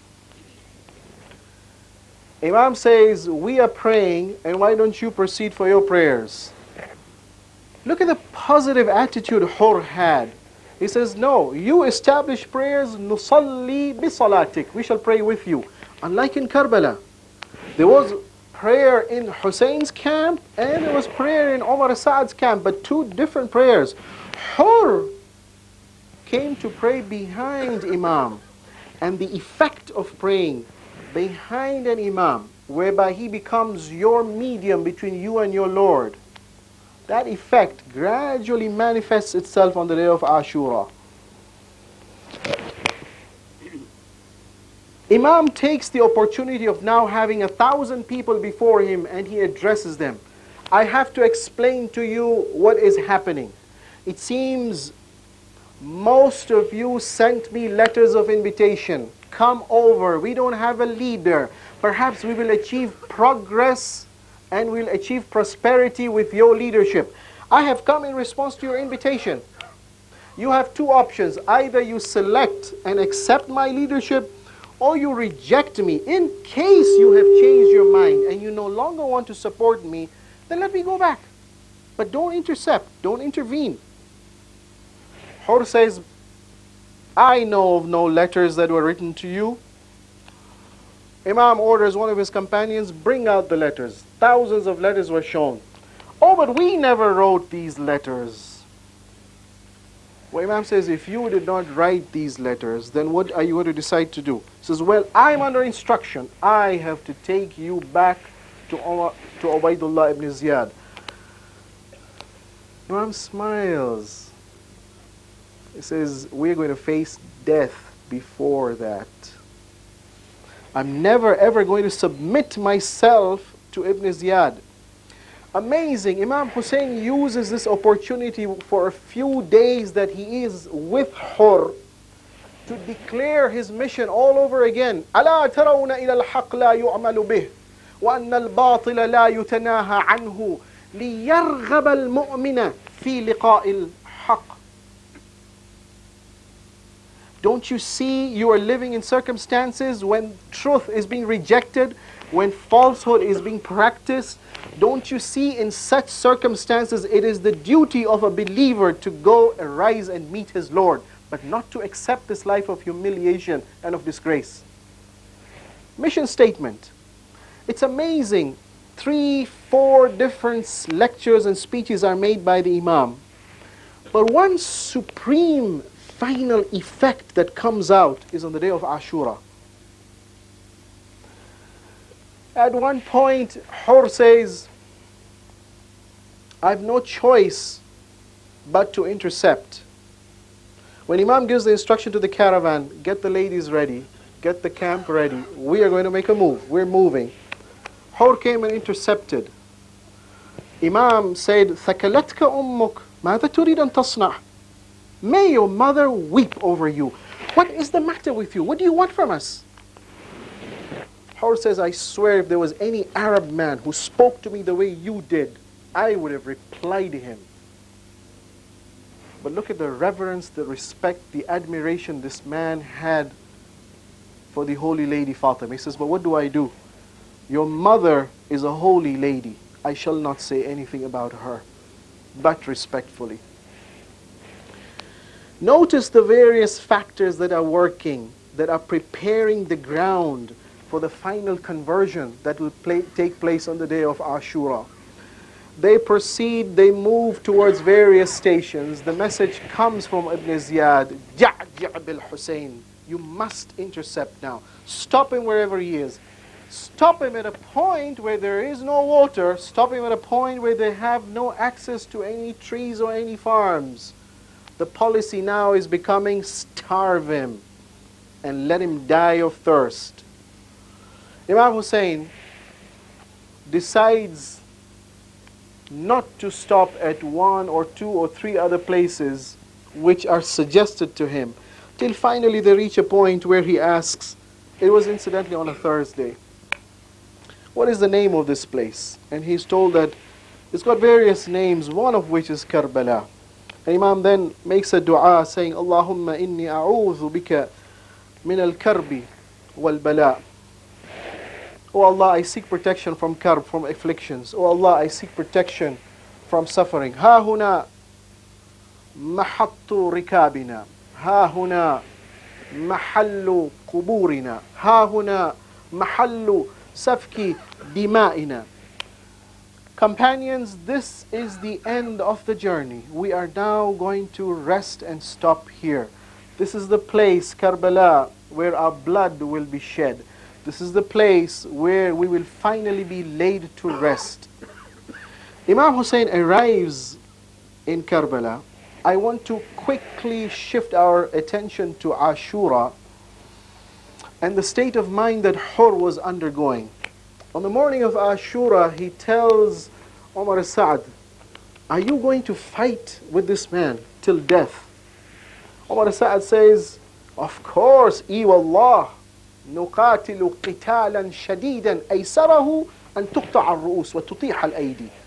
The minimum is heads will be chopped off. The minimum is hands will be wrestled away. This is going to be a bloody, violent, brutal battle to the death. Hur is amazed. But this is the son of the daughter of the Prophet. Well, don't you have options to stop the battle? Well, he's made some suggestions. He wants immunity. Why don't you allow him to go somewhere else? You don't have to forcefully deliver him to Ibn Ziyad. Umar Sa'd says, I have no choice. You know, the commander has instructed us. I have to deliver him. Hur realized at this point that his beginning understanding was faulty. Praying behind the Imam, listening to the speeches which clarified his mission, accompanying him, and finally reaching a point whereby he then sees that Umar Sa'd and the other companions seem to be blind to the truth, and any attempts to guide them fail. He then finds himself at a crucial point, at a crossroad.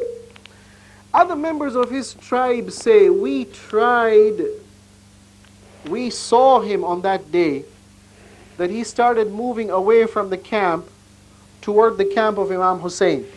And we said, Hur, what is the problem with you? Are you trying to launch an attack on the camp of Imam Hussein alayhi salam? And Hur, this narrator says, I saw Hur tremble. And I said, Inna amraka la murib.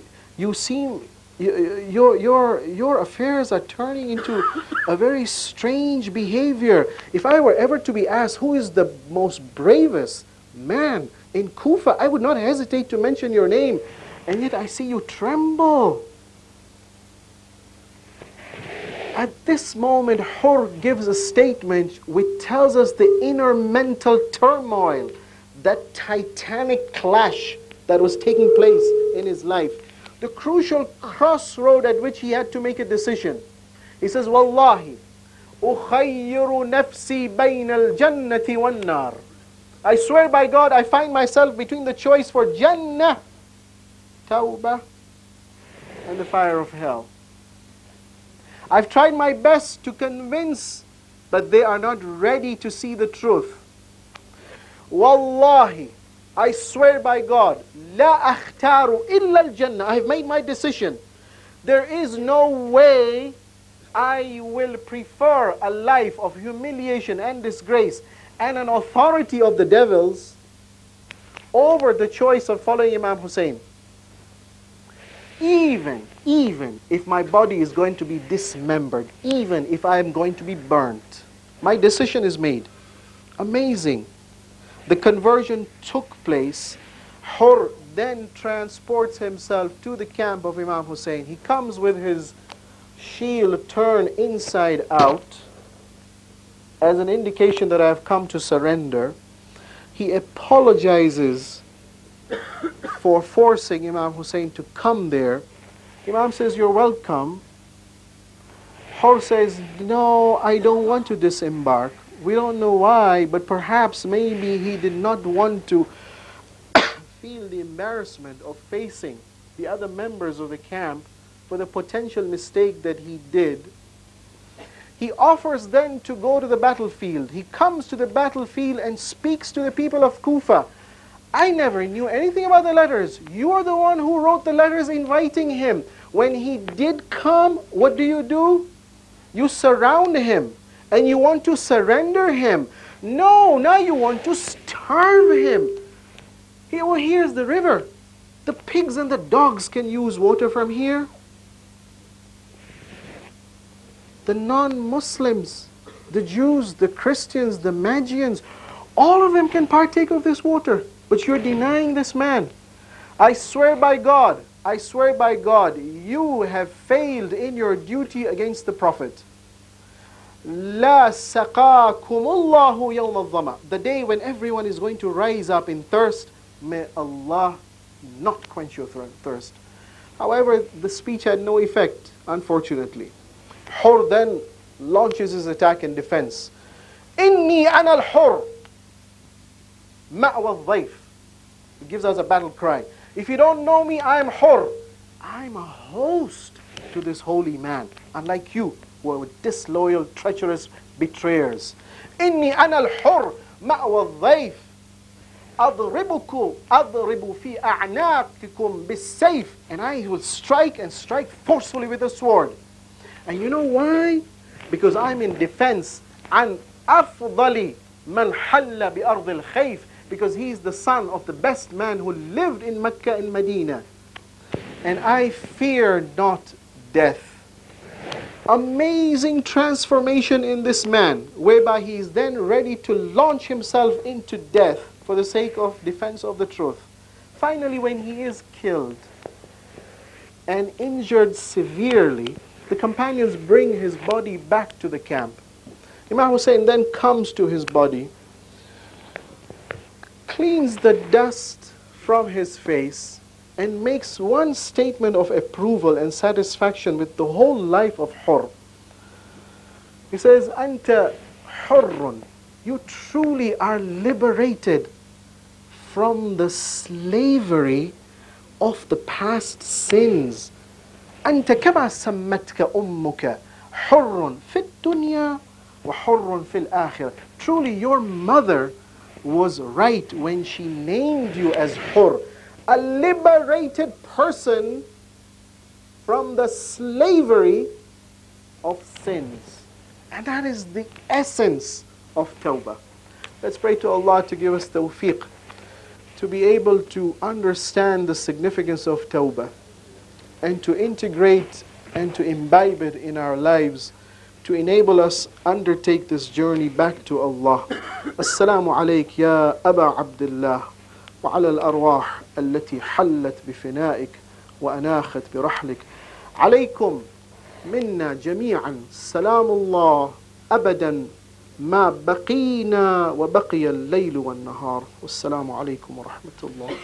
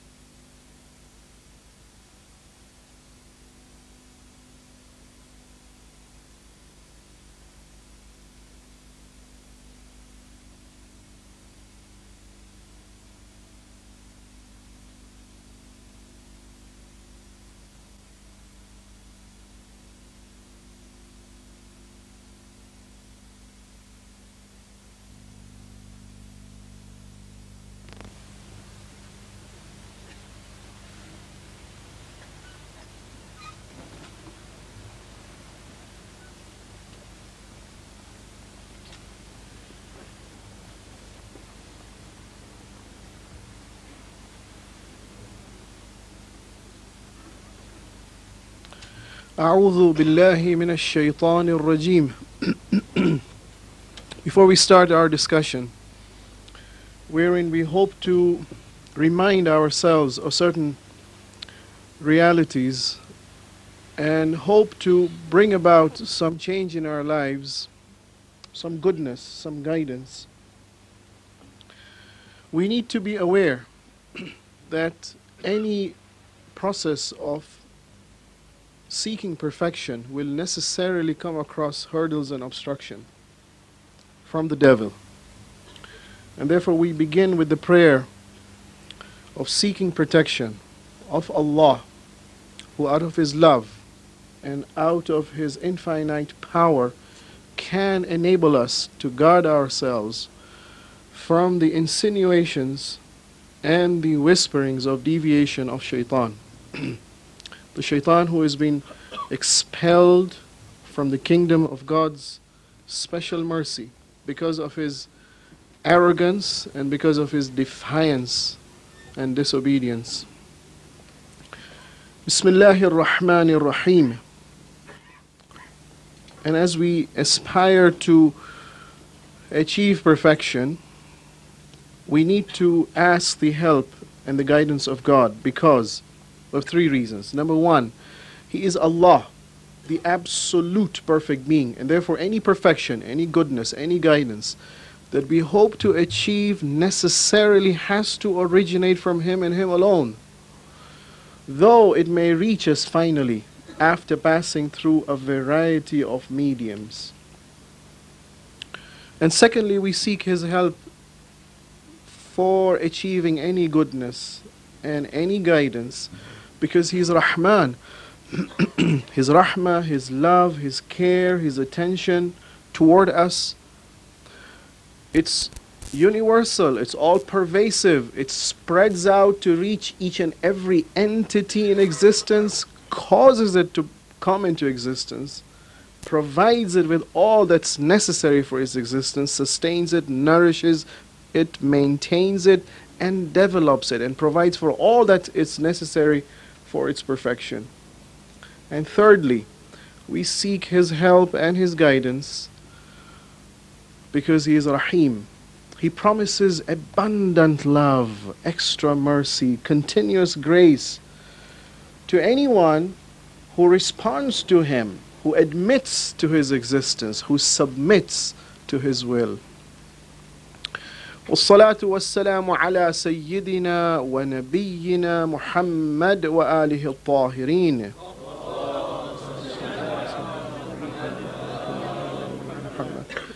And we send our salutations and our greetings and our expression of love and loyalty to the Holy Prophet of Islam, that most perfect man who achieved the highest perfection possible for any human being because of two reasons. Number one, his understanding and his comprehension of who God is, of what God's beautiful attributes are, his perfect love, his infinite wisdom, his unlimited knowledge, his absolute power, his continuous grace, his myriad manifestations of perfection, his understanding of who God is and of what his attributes are, and of how moment by moment, by wisdom and by power and by majesty, he's governing the universe.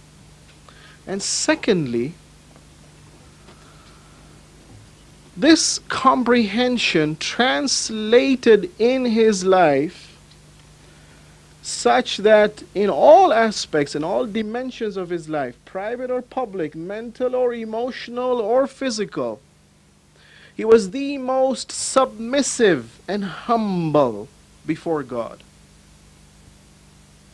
And we send our salutations and greetings on his holy progeny, who are almost his equivalents, but necessarily secondary to him in perfection. And especially so on the third holy Imam, whose tragedy we have gathered to commemorate, whose sacrifice was so supreme that it then became the role model and a source of inspiration for all future movements to establish justice. In fact, continuously up until the last final global movement to establish godly values throughout the earth. Elders in Islam, brethren in Islam, Assalamu alaikum wa rahmatullah. Having reminded ourselves about the significance and the importance and the tremendous reward that is promised for assemblies like this, for gatherings, for commemoration. And secondly, having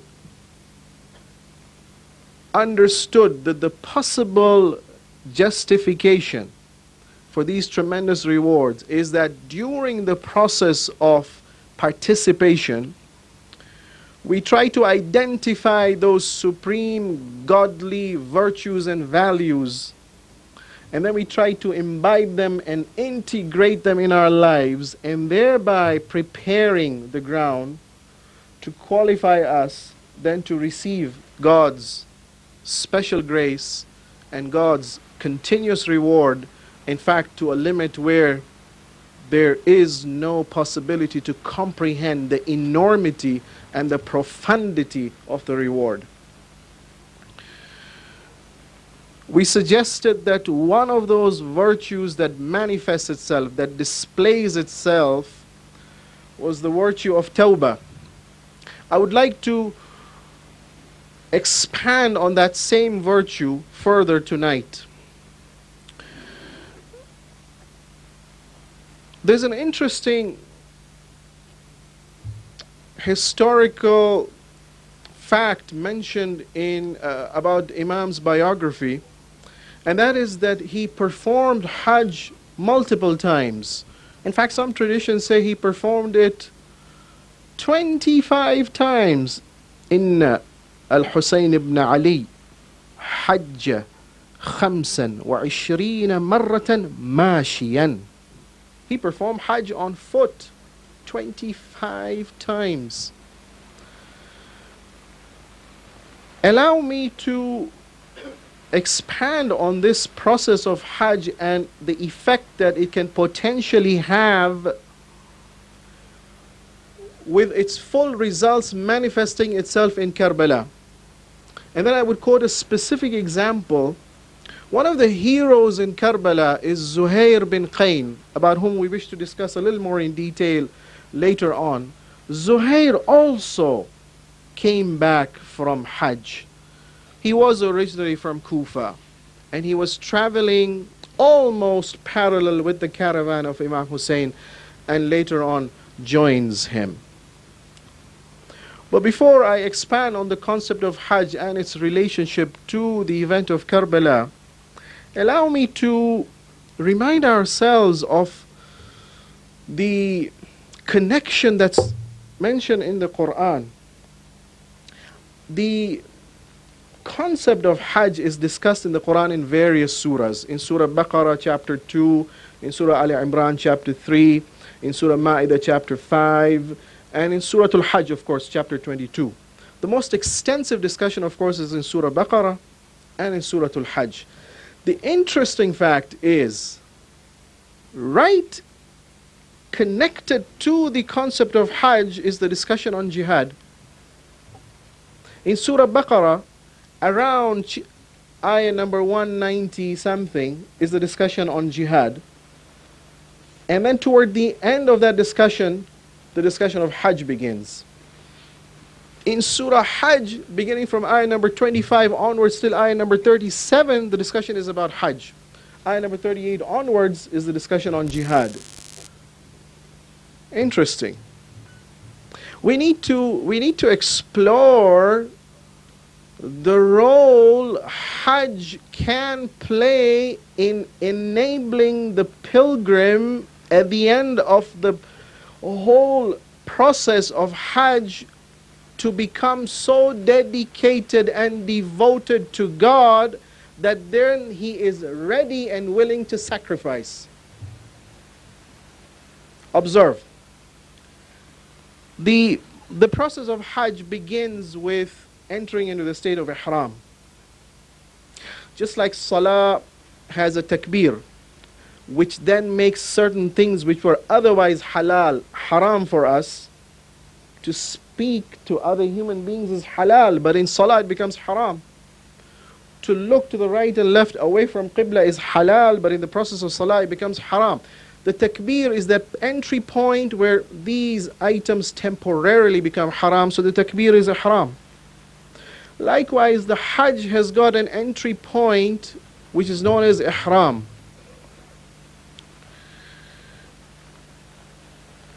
The Ihram is essentially a decision in the mind that for the sake of God, I am now going to restrict on myself certain activities, pertaining to my sexual faculty, for example. I will not look or touch or kiss or engage in the full sexual contact 4 or masturbate 5. No, even solemnize the contract of marriage. That's one group of items that we make haram on ourselves. A second group of items: no self-beautification, no use of beautification on the eyes, no looking into the mirror, no use of perfume, no use of oil. Second category. A third category I make haram on myself after ihram: clothing, simplicity in clothing. No shade, no head cover, women have no face cover, clothes are simple, no shoes, no socks. Yet a fourth category: defensive items. I will not hunt, I will not carry arms, I will not cause bleeding, I will not cut my nails, I will not remove hair, I won't harm an insect. And finally, of course, no quarreling and no lying. If we can recategorize these 25 items, all those activities which provoke my passion, no. All those activities which stimulate my power and aggression, no. All those activities which induce my pride and egotism, no. The root causes of the majority of the evil in human behavior, all brought under control for the sake of God and God alone. That's ihram. Hajj being a deliberate spiritual journey whereby I've made a decision that I want to get closer to God. God the all-perfect, all infinite, majestic, loving, kind Lord. He's so close to me. He's as close can be. He's close to me as close can be in power. Oh, he has more power over me than I have over myself. He's so close to me as close can be in knowledge. Oh, he knows me more than I know myself. He's close to me as close can be in as far as love and care and concern is concerned. He loves me more than I can ever even love myself. But I got a problem. The reverse doesn't apply. I don't feel that degree of proximity and nearness to him. Problem? Because I've got so many other factors of otherness in my life. I need to remove. I need to distance. I need to disconnect. I need to detach before I can attach. I need to distract myself before I can attract myself to him. And one of the best ways, ihram. And then God, out of his mercy, challenges us. Interesting. Surah Ma'idah, chapter 5, ayah number 92. Allah says, in the state of ihram, you're not allowed to hunt for a prey. And yet the preceding verse says, Ya ayyuhalladhina amanu, la taqtulu as-sayda wa antum hurum. Don't hunt animals of prey. Yet the preceding verse, chapter 5, ayah number 94. Ya ayyuhalladhina amanu, لَيَبْلُوَنَّكُمُ اللَّهُ بِشَيْءٍ مِّنَ الصَّيْدِ تَنَالُهُ أَيْدِيكُمْ وَرِمَاحُكُمْ. O believer, in the state of ihram, I want to train you and discipline you to make you pure. I've warned you not to seek certain items. For example, one of the 25 items, don't hunt. You know what? I'm going to send an animal of prey near you. And that animal of prey is going to come so close to you that if you just pick up the spear and throw, you get him. No! I am going to send a prey of animal who's going to be so near to you. Forget your spear. Just stretch your hand out. And there it is. But beware. Beware, I've warned you. You're in the state of ihram. You're in the process of self-discipline. Ihram as a process of heightened alertness, heightened awareness, increased attention of being in the presence of God.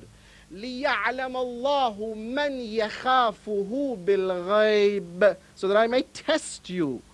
I may evaluate you. I want to challenge you. How true are you in your desire to seek closeness and proximity to me?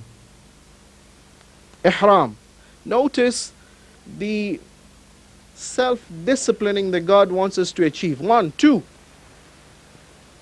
You enter into the state of ihram by declaring something. Labbaik Allahumma labbaik. Oh Lord, I've recognized who you are.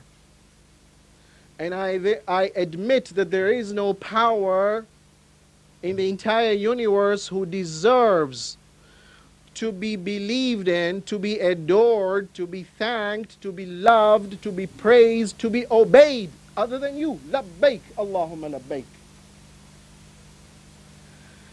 The interesting thing about labbaik that the Hajj should train us is that it's not a once statement made. No. It is mustahab to repeat the labbaik from the beginning of miqat throughout that journey from Medina all the way to Mecca. In the time of the Prophet, it took almost about 8 days. Maybe it takes about 8 hours right now. Nevertheless, the point is repetition. The point is consolidation of that frame of mind. Labbaik Allahumma labbaik. The hadith says that ما من مهل يهل بالتلبية إلا أهل من على يمينه إلى مقطع التراب ومن على يساره إلى مقطع التراب. There is no person who recites talbiyah in the true sense. Oh Lord, here I am in full response to your call, to your invitation. I'm here in obedience, but that whatever is there on the right, up until the eye can see, and whatever is there on the left, up until what the eye can see, are all in unison reciting talbiyah. The pilgrim is supposed to experience the harmony and the unity and the oneness with the entirety, with the totality of the universe, whereby every particle his true identity and reality is, yes, my Lord, I'm in total obedience to you. Amazing. Look at the training which will manifest itself in Karbala, moment by moment. In fact, it's mustahab to repeat this state of mind again and again. As you embark on your mount, as you disembark, whether you are in private or you are in public, whether you are awake, whether you go to sleep, the last item you should speak before you go to sleep in the state of ihram, the first item you should pronounce before you wake up, labbaik Allahumma labbaik. It becomes so firmly consolidated in the mind and the heart, to an extent that the hadith says, man mata muhriman hushira mulabbiya. Whosoever dies in the state of ihram shall be resurrected back to life on the day of judgment, and the first thing he speaks out is labbaik Allahumma labbaik.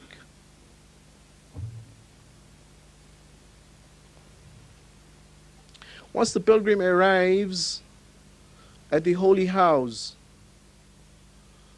it's recommended that you enter the Masjid al-Haram from a particular entry point known as Babu Salam. 3 reasons have been mentioned for that. The idols which were used for worship by the idolaters before the Prophet of Islam, those idols were built from the ground of Babu Salam. The idols, after they were removed by the Prophet, they were buried at that spot. In fact, that was the spot where idol worshipping took place. Symbolically, when you enter that point, you are smashing. Oh Lord, if I were to be there with the Prophet, this would have been my behavior. Iconoclastic. I would smash idols in my life. Any power that projects itself in my life and requests for my influence and my obedience, if it's not a power validated by God, it's an idol for me. And I've expressed my resistance, my rejection against it. 2, 3. When we reach the Kaaba, and the pilgrim is supposed to make that tawaf, the center which represents the house of God, oh Lord, step by step, I'm moving toward you, and I'm moving away from anything that's other than you. Oh Lord, at every step in my life, in every act, in every feeling, in every thought, I want to get closer to you. How do I manifest that? In the process of tawaf. A. B. The process of tawaf should also remind us that this house of God in the physical realm is a correspondence to the house in the angelic realm known as Baytul Ma'mur, which is a reflection of the Arsh. Inasmuch as the angels circumambulate in that realm, O Lord, I wish to resemble, to become similar to the lifestyle of angels. Angels have been described in the Quran, عباد مكرمون لا يسبقونه بالقول وهم بأمره يعملون. They are psychic, spiritual entities, the angels, whose consciousness is possessed by the knowledge of the perfection of their Lord to such an extent then that they are then in total obedience, and Allah therefore has selected them to be agents to carry out His will. They've got no desire of their own. They're in total obedience to God. In Tawaf, I am practicing the process of becoming angelic, of subjugating my desires to the will of God. No. Even beyond that, the Quran, chapter 22, Surah Al-Hajj, says that after you have sacrificed your animal, in Mina that is, then proceed and perform Hajj, the Tawaf al-Hajj. It uses a particular characterization of the house of God, which is very important. فَلْيَطَّوَّفُوا بِالْبَيْتِ الْعَتِيقِ. Go and make tawaf of the bayt which is atiq, of the house which is atiq. Atiq is derived from the root word i'tiq, which means emancipation. This house is liberated. It's emancipated. It's got no authority ruling over it. Oh Lord, step by step, I am making tawaf around a house which is a symbol of freedom from any power or political authority other than the one validated by God. Karbala manifests each of these lessons which are acquired in Hajj. Hajarul Aswad, we're supposed to swear allegiance. It's as if it's the hand of God that you shake on the earth.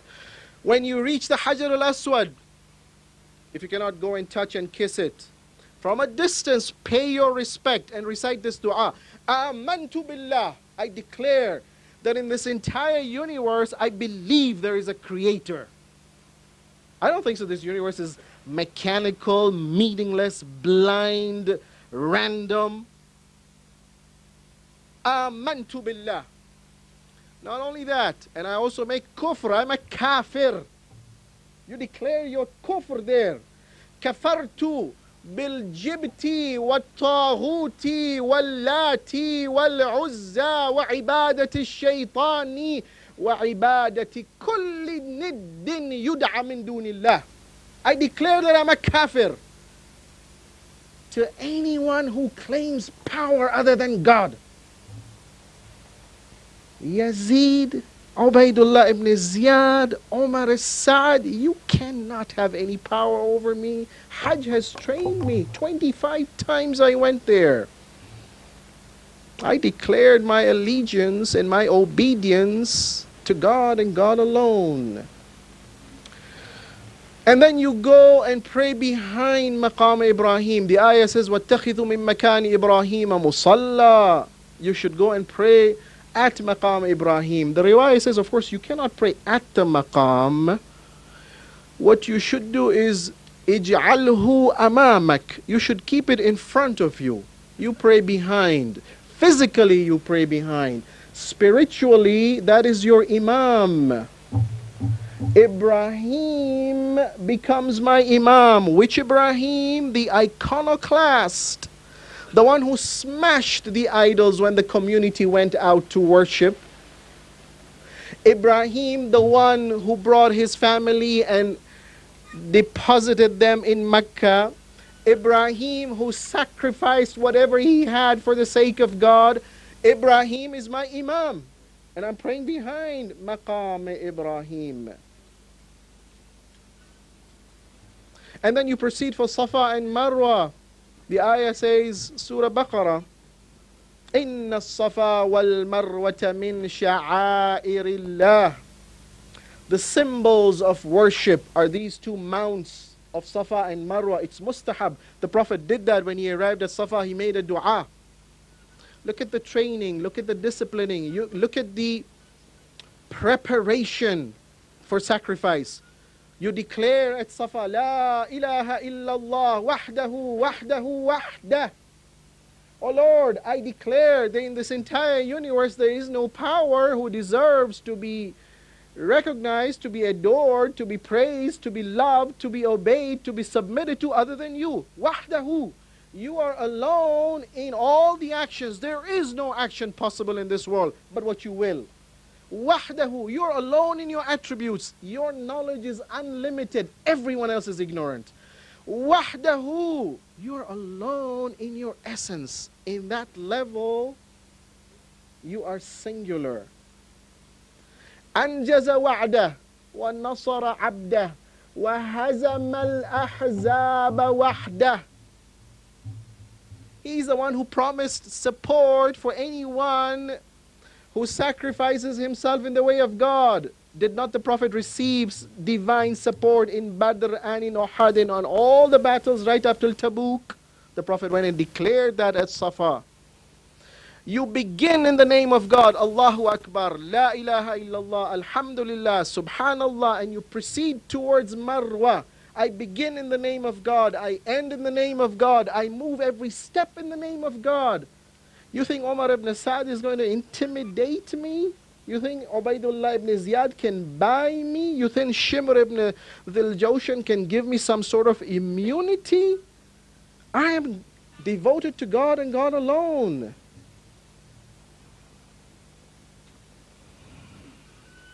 Having completed Safa and Marwa, the next process in the Hajj is to go for Arafah. It's interesting, Arafah is not in the Haram. Arafah is outside the Haram. The guest of God who has come for Hajj, before he can begin Hajj Tamattu, he's been asked to wear the Ihram of Hajj and please leave my precincts. Go out. Haram, which is bounded in the north by Tan'im and the west by Hudaybiyah and the south by Jaffer and the west by Arafah. You leave the precincts of Haram. Go and stand outside the Haram and perform two tasks. اعرف الله واعترف. Recognize who your Lord is. Engage in communication with your Lord and confess. Admit to your sins. Begin the process of purification all over again. Having completed Arafah, it's interesting, we should discuss sometime the dua that was recited by Imam Hussein in Arafah. You then come to Mash'arul Haram. Remember God in Mash'arul Haram. Consolidate. That's the second gate of entrance now. The first gate at Arafah, second gate at Mash'arul Haram. Consolidate and spiritually experience whatever communication and confession that you made to God at Arafah. Arm yourself with ammunition. You have a shaitan to fight. When you reach Mina, one of the first tasks you're supposed to perform is to throw pebbles. It's important. We need to recognize that shaitan is not physical.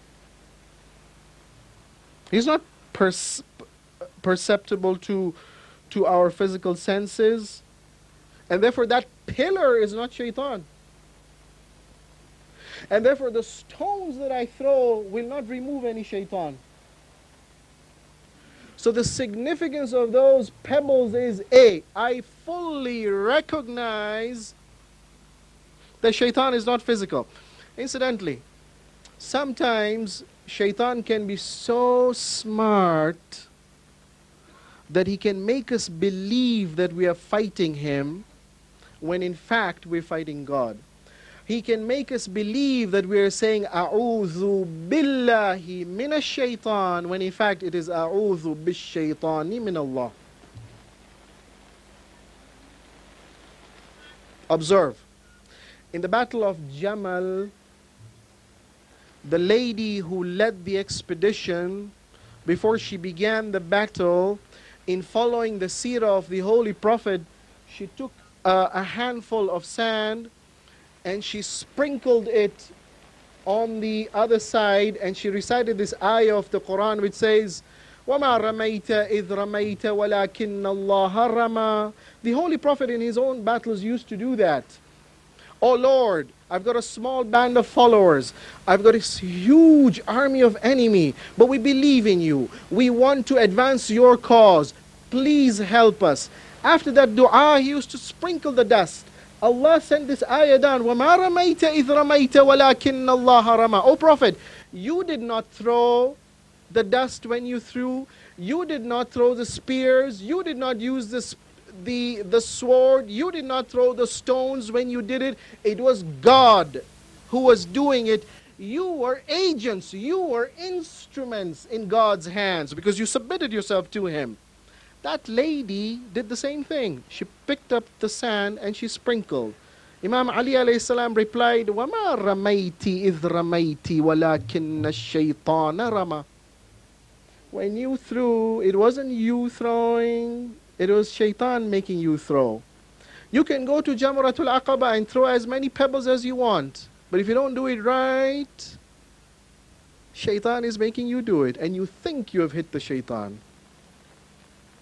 If we realize A, shaitan is not physical. B, we recognize that the way he influences us is mentally. C, we remind ourselves that human beings have been created with the superior power to be able to understand when shaitan attacks. 4, that we have the willpower if we can muster it. We have the willpower to say no. And he goes away. He goes away. The shaitan has been described in the Quran to be khannas, min sharril waswasil khannas. Khannas in the Arabic language is described for a particular position where a person takes one foot in advance and the other foot is behind. He wants to launch, but if you resist, he's ready to run away. He's khannas. If I remind myself that yes, I have an enemy. I have the power to know which is the right thought and the wrong thought. 2.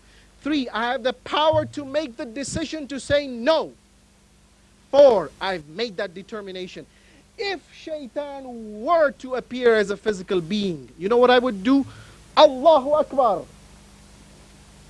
And that's when you throw the 7 pebbles as an expression of that inner determination to defeat shaitan with God's grace. And of course, the next item in Hajj is the sacrifice in following the seerah of Prophet Ibrahim, expressing the readiness that, oh Lord, whatever I have, I admit it's not mine. It's given by you. It's a gift. It's an amana. And I'm ready to use it for your sake. You have appreciated now to what extent Hajj can potentially train an individual step by step to focus and direct all his energies toward God to reach a point of self-discipline and sacrifice that then he is ready and willing to give up whatever he has for God's sake. 25 times Imam Hussein performed Hajj. Interestingly enough, 2 years before the death of Muawiyah, just like what the Prophet did in the last years of his life, he sent a public declaration. The Prophet is going for Hajj. More than 100,000 people turned out for that farewell Hajj. Imam Hussein, 2 years before Muawiyah's death in the year 58, also sent out a message that I'm going for Hajj. Almost 1,000 people were specifically invited, 200 of whom were companions, almost 800 of whom, of the 1,000 who attended, were the followers of the companions, the second generation. And incidentally, there were ladies. Imam Hussein specifically also invited ladies in that gathering. In the gathering in Mina, Imam gave a long speech, but if we can summarize it, there were 3 main themes. Number 1, he talked about the authority, the righteous authority that was granted to Imam Ali. By God, he told them, tell me, is it not true that when the Prophet arrived in Medina, he forged and bonded brotherhood between himself and Imam Ali?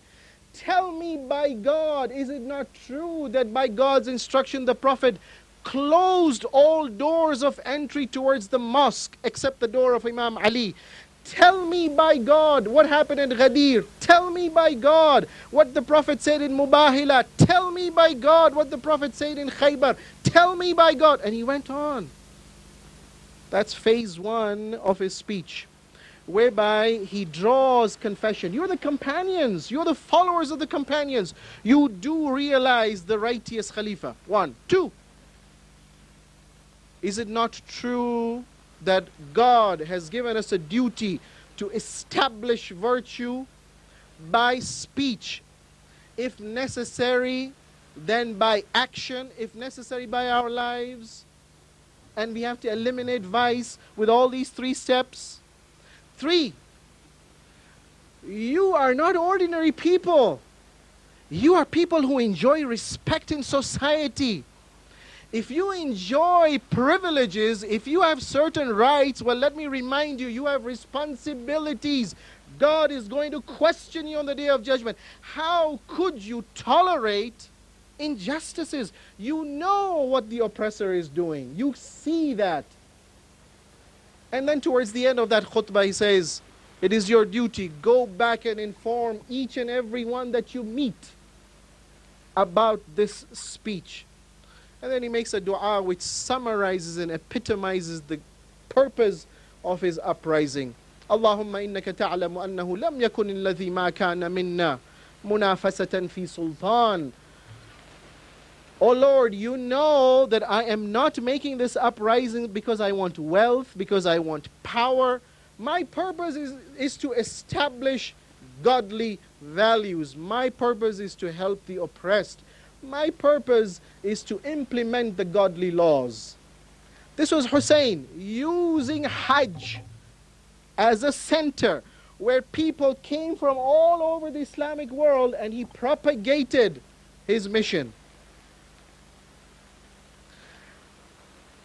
In the 60th year of Hijrah, unfortunately, Hussein had to leave just on the day when people were proceeding for Hajj.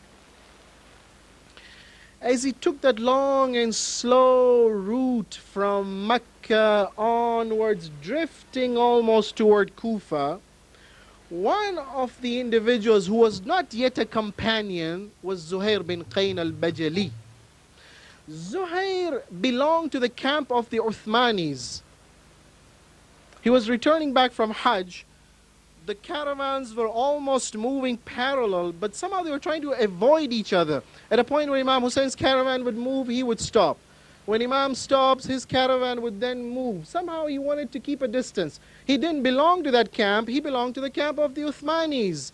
Yet at one point, between Khuzaymiyah and Tha'labiyah, at a point known as Zarud, Imam sends a message. They just happen to stop at the same point. Imam sends a messenger to the camp of Zuhair. The messenger comes and says, Imam says, Alqini ukallimuka. Please come over, I would like to discuss with you. I don't even belong to that camp. The reaction was that of surprise. They were suddenly silent. The wife, amazing. The woman, Dilham bint Amr, she cries out. She says, Subhanallah, Ibn Rasulillah ba'atha ilayka fala tujibuh. The son of the Prophet has invited you, and you are hesitating in responding to him. Amazing. Sometimes women can be sharper and smarter and quicker in responding to the truth. It reminds me of the incident of the wife of Fir'aun. Surah Tahrim, chapter 66, toward the end, Allah says, ضَرَبَ اللَّهُ مَثَلًا لِلَّذِينَ آمَنُوا إِمْرَأَةَ فِرْعَوْنَ. Allah gives a role model to the believers. For women, no. To the believers, to the men, and the women, of course. And the role model is a woman, the wife of Fir'aun. You know when? إِذْ قَالَتْ رَبِّ ابْنِ لِي عِنْدَكَ بَيْتًا فِي الْجَنَّةِ وَنَجِّنِي مِنْ فِرْعَوْنَ وَعَمَلِهِ وَنَجِّنِي مِنَ الْقَوْمِ الظَّالِمِينَ. Oh Lord, my aspiration is, I want to get near you, and of course once I'm near you, give me Jannah also. First I want neighborhood, and then I want the place, and then I want the house. Oh Lord, save me and protect me from Fir'aun and his henchmen. Oh Lord, rescue me from the oppressors and unjust people. Women sometimes can be in leading roles. Zuhair is prompted. He rushes over to the camp of Imam Hussein.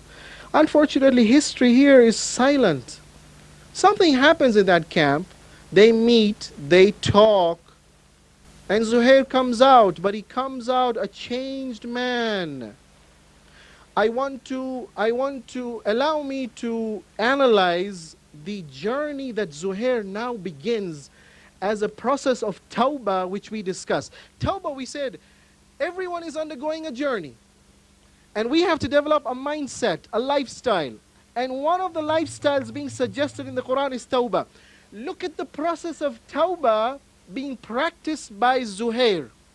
Allow me to categorize his process into 4 stages. Stage number 1 is conversion.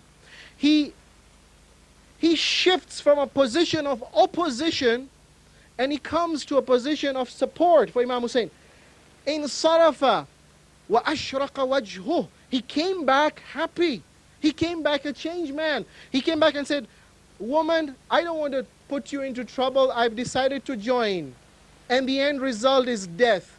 I don't want you to suffer. According to one narration, he released her. You can go back home. According to other narration, the woman said, how can you go to the son of Mustafa and I should not go to the daughter of Murtadha?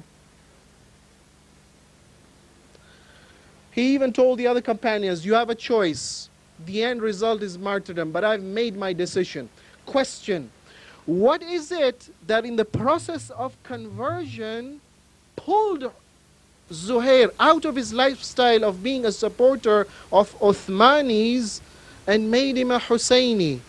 We don't know. The history is silent what took place there. But one reality about Tawbah is very clear, and that is, as I mentioned last night, the ayah in Surah Tawbah says, remember the case of those 3 who refused to participate in Tabuk, and the Prophet came back and he boycotted them, and they started suffering pressure from outside, from the community, and pressure from inside, but God did not accept them as yet. Tawbah became possible when they reached that point of recognition, oh Lord, I now have no place to run away from your displeasure, but back to you to seek your pleasure. At that moment, Allah says, Allah turned toward them and lifted them up. Allah is always, because He's all loving, because He's all merciful, because He's all caring, because He loves us more than we love ourselves. Every moment, each one of us is being called back. Come back, make tawbah. وَالشَّمْسِ وَضُحَاهَا. The sun shines every day. وَالْقَمَرِ إِذَا تَلَاهَا. The moon is bright all the time. وَالنَّهَارِ إِذَا جَلَّاهَا. وَاللَّيْلِ إِذَا يَغْشَاهَا. The day and the night cycle keep on repeating itself. وَنَفْسٍ وَمَا سَوَّاهَا. So what? فَأَلْهَمَهَا فَأَلْهَمَهَا فُجُورَهَا وَتَقْوَاهَا. The process of inspiration, in as much as the sun and the moon and the night and the day is continuous, God is talking to me and you even now. Question, do we have an ear to listen with? Or are we so trapped in our distractions that God's invitation is being ignored? Zuhair underwent the process of conversion. His responsiveness, his receptivity, his readiness to say yes happened to be at the right level. Process 1, conversion.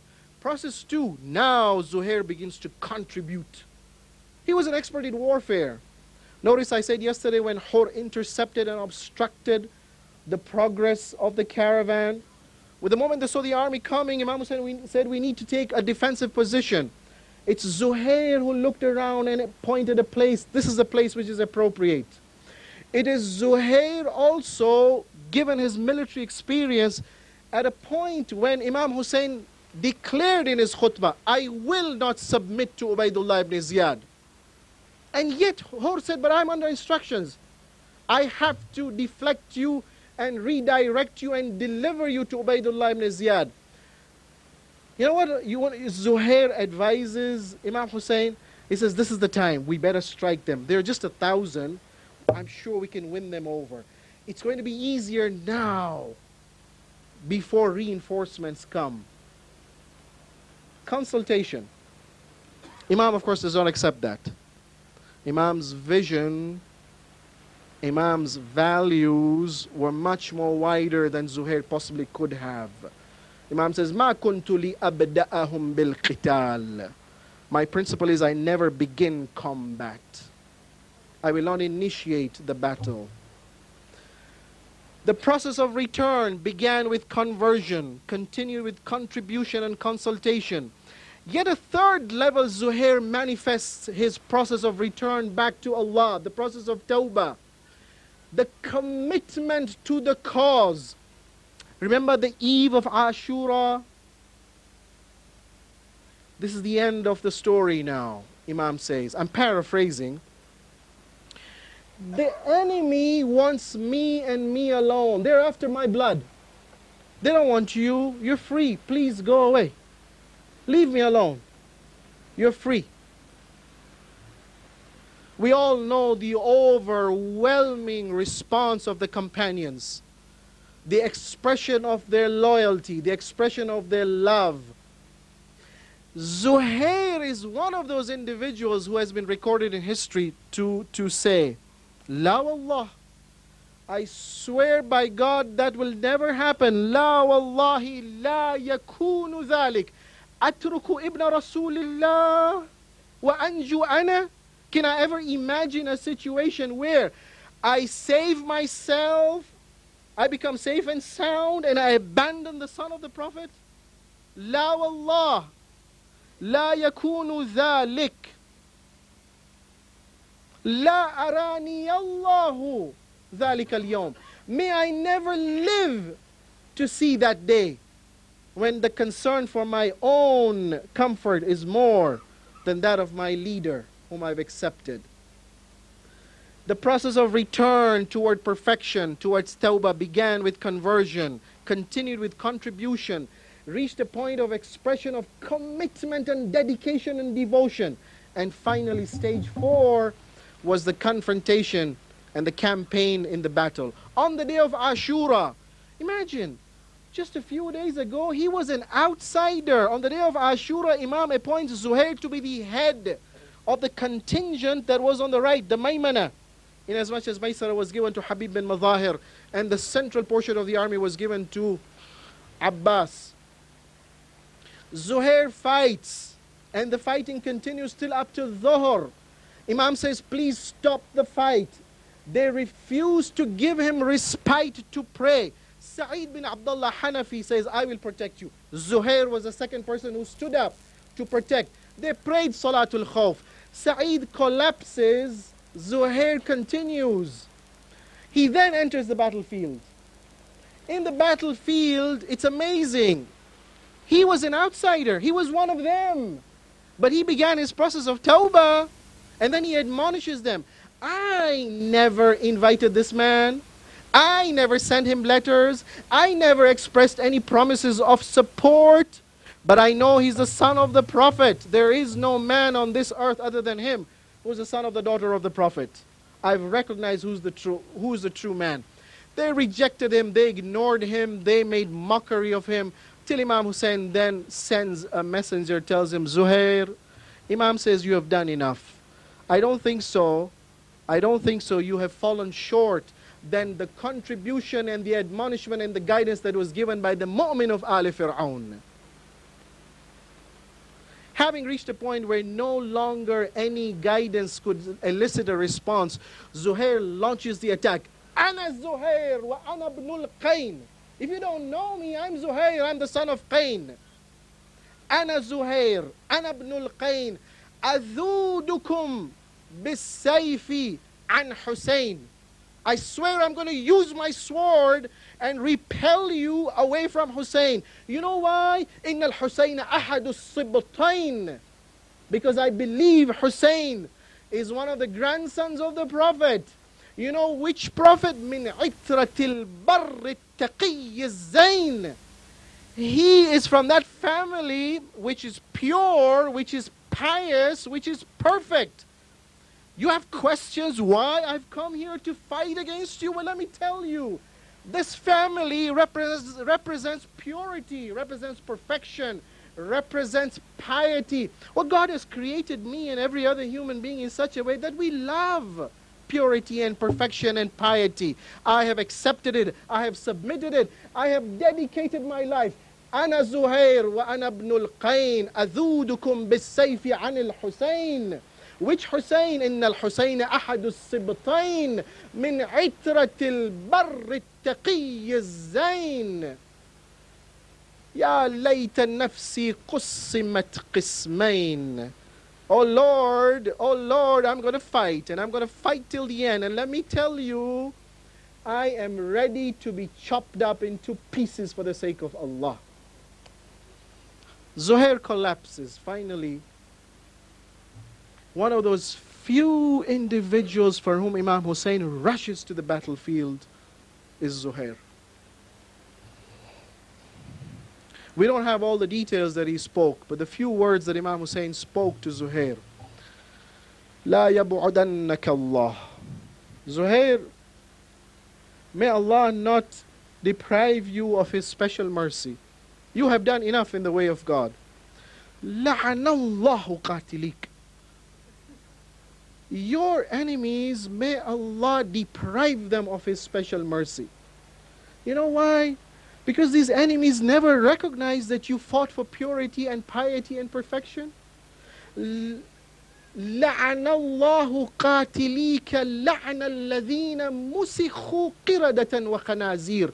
And the denial and the deprivation of God's special mercy on these people should be such, just like the way those people were punished and transmogrified from humans into pigs, into apes. Why? Because when the human being abandons his faculty of appreciating purity and piety and perfection, he's as good as an animal, if not worse. Assalamu alayk, ya Aba Abdullah, wa ala al-arwah allati hallat bifina'ik wa anakhat birahlik. Alaykum minna jami'an. Salamullahi ma baqina wa baqiya al-layl wa an-nahar. Wassalamu alaykum wa rahmatullah.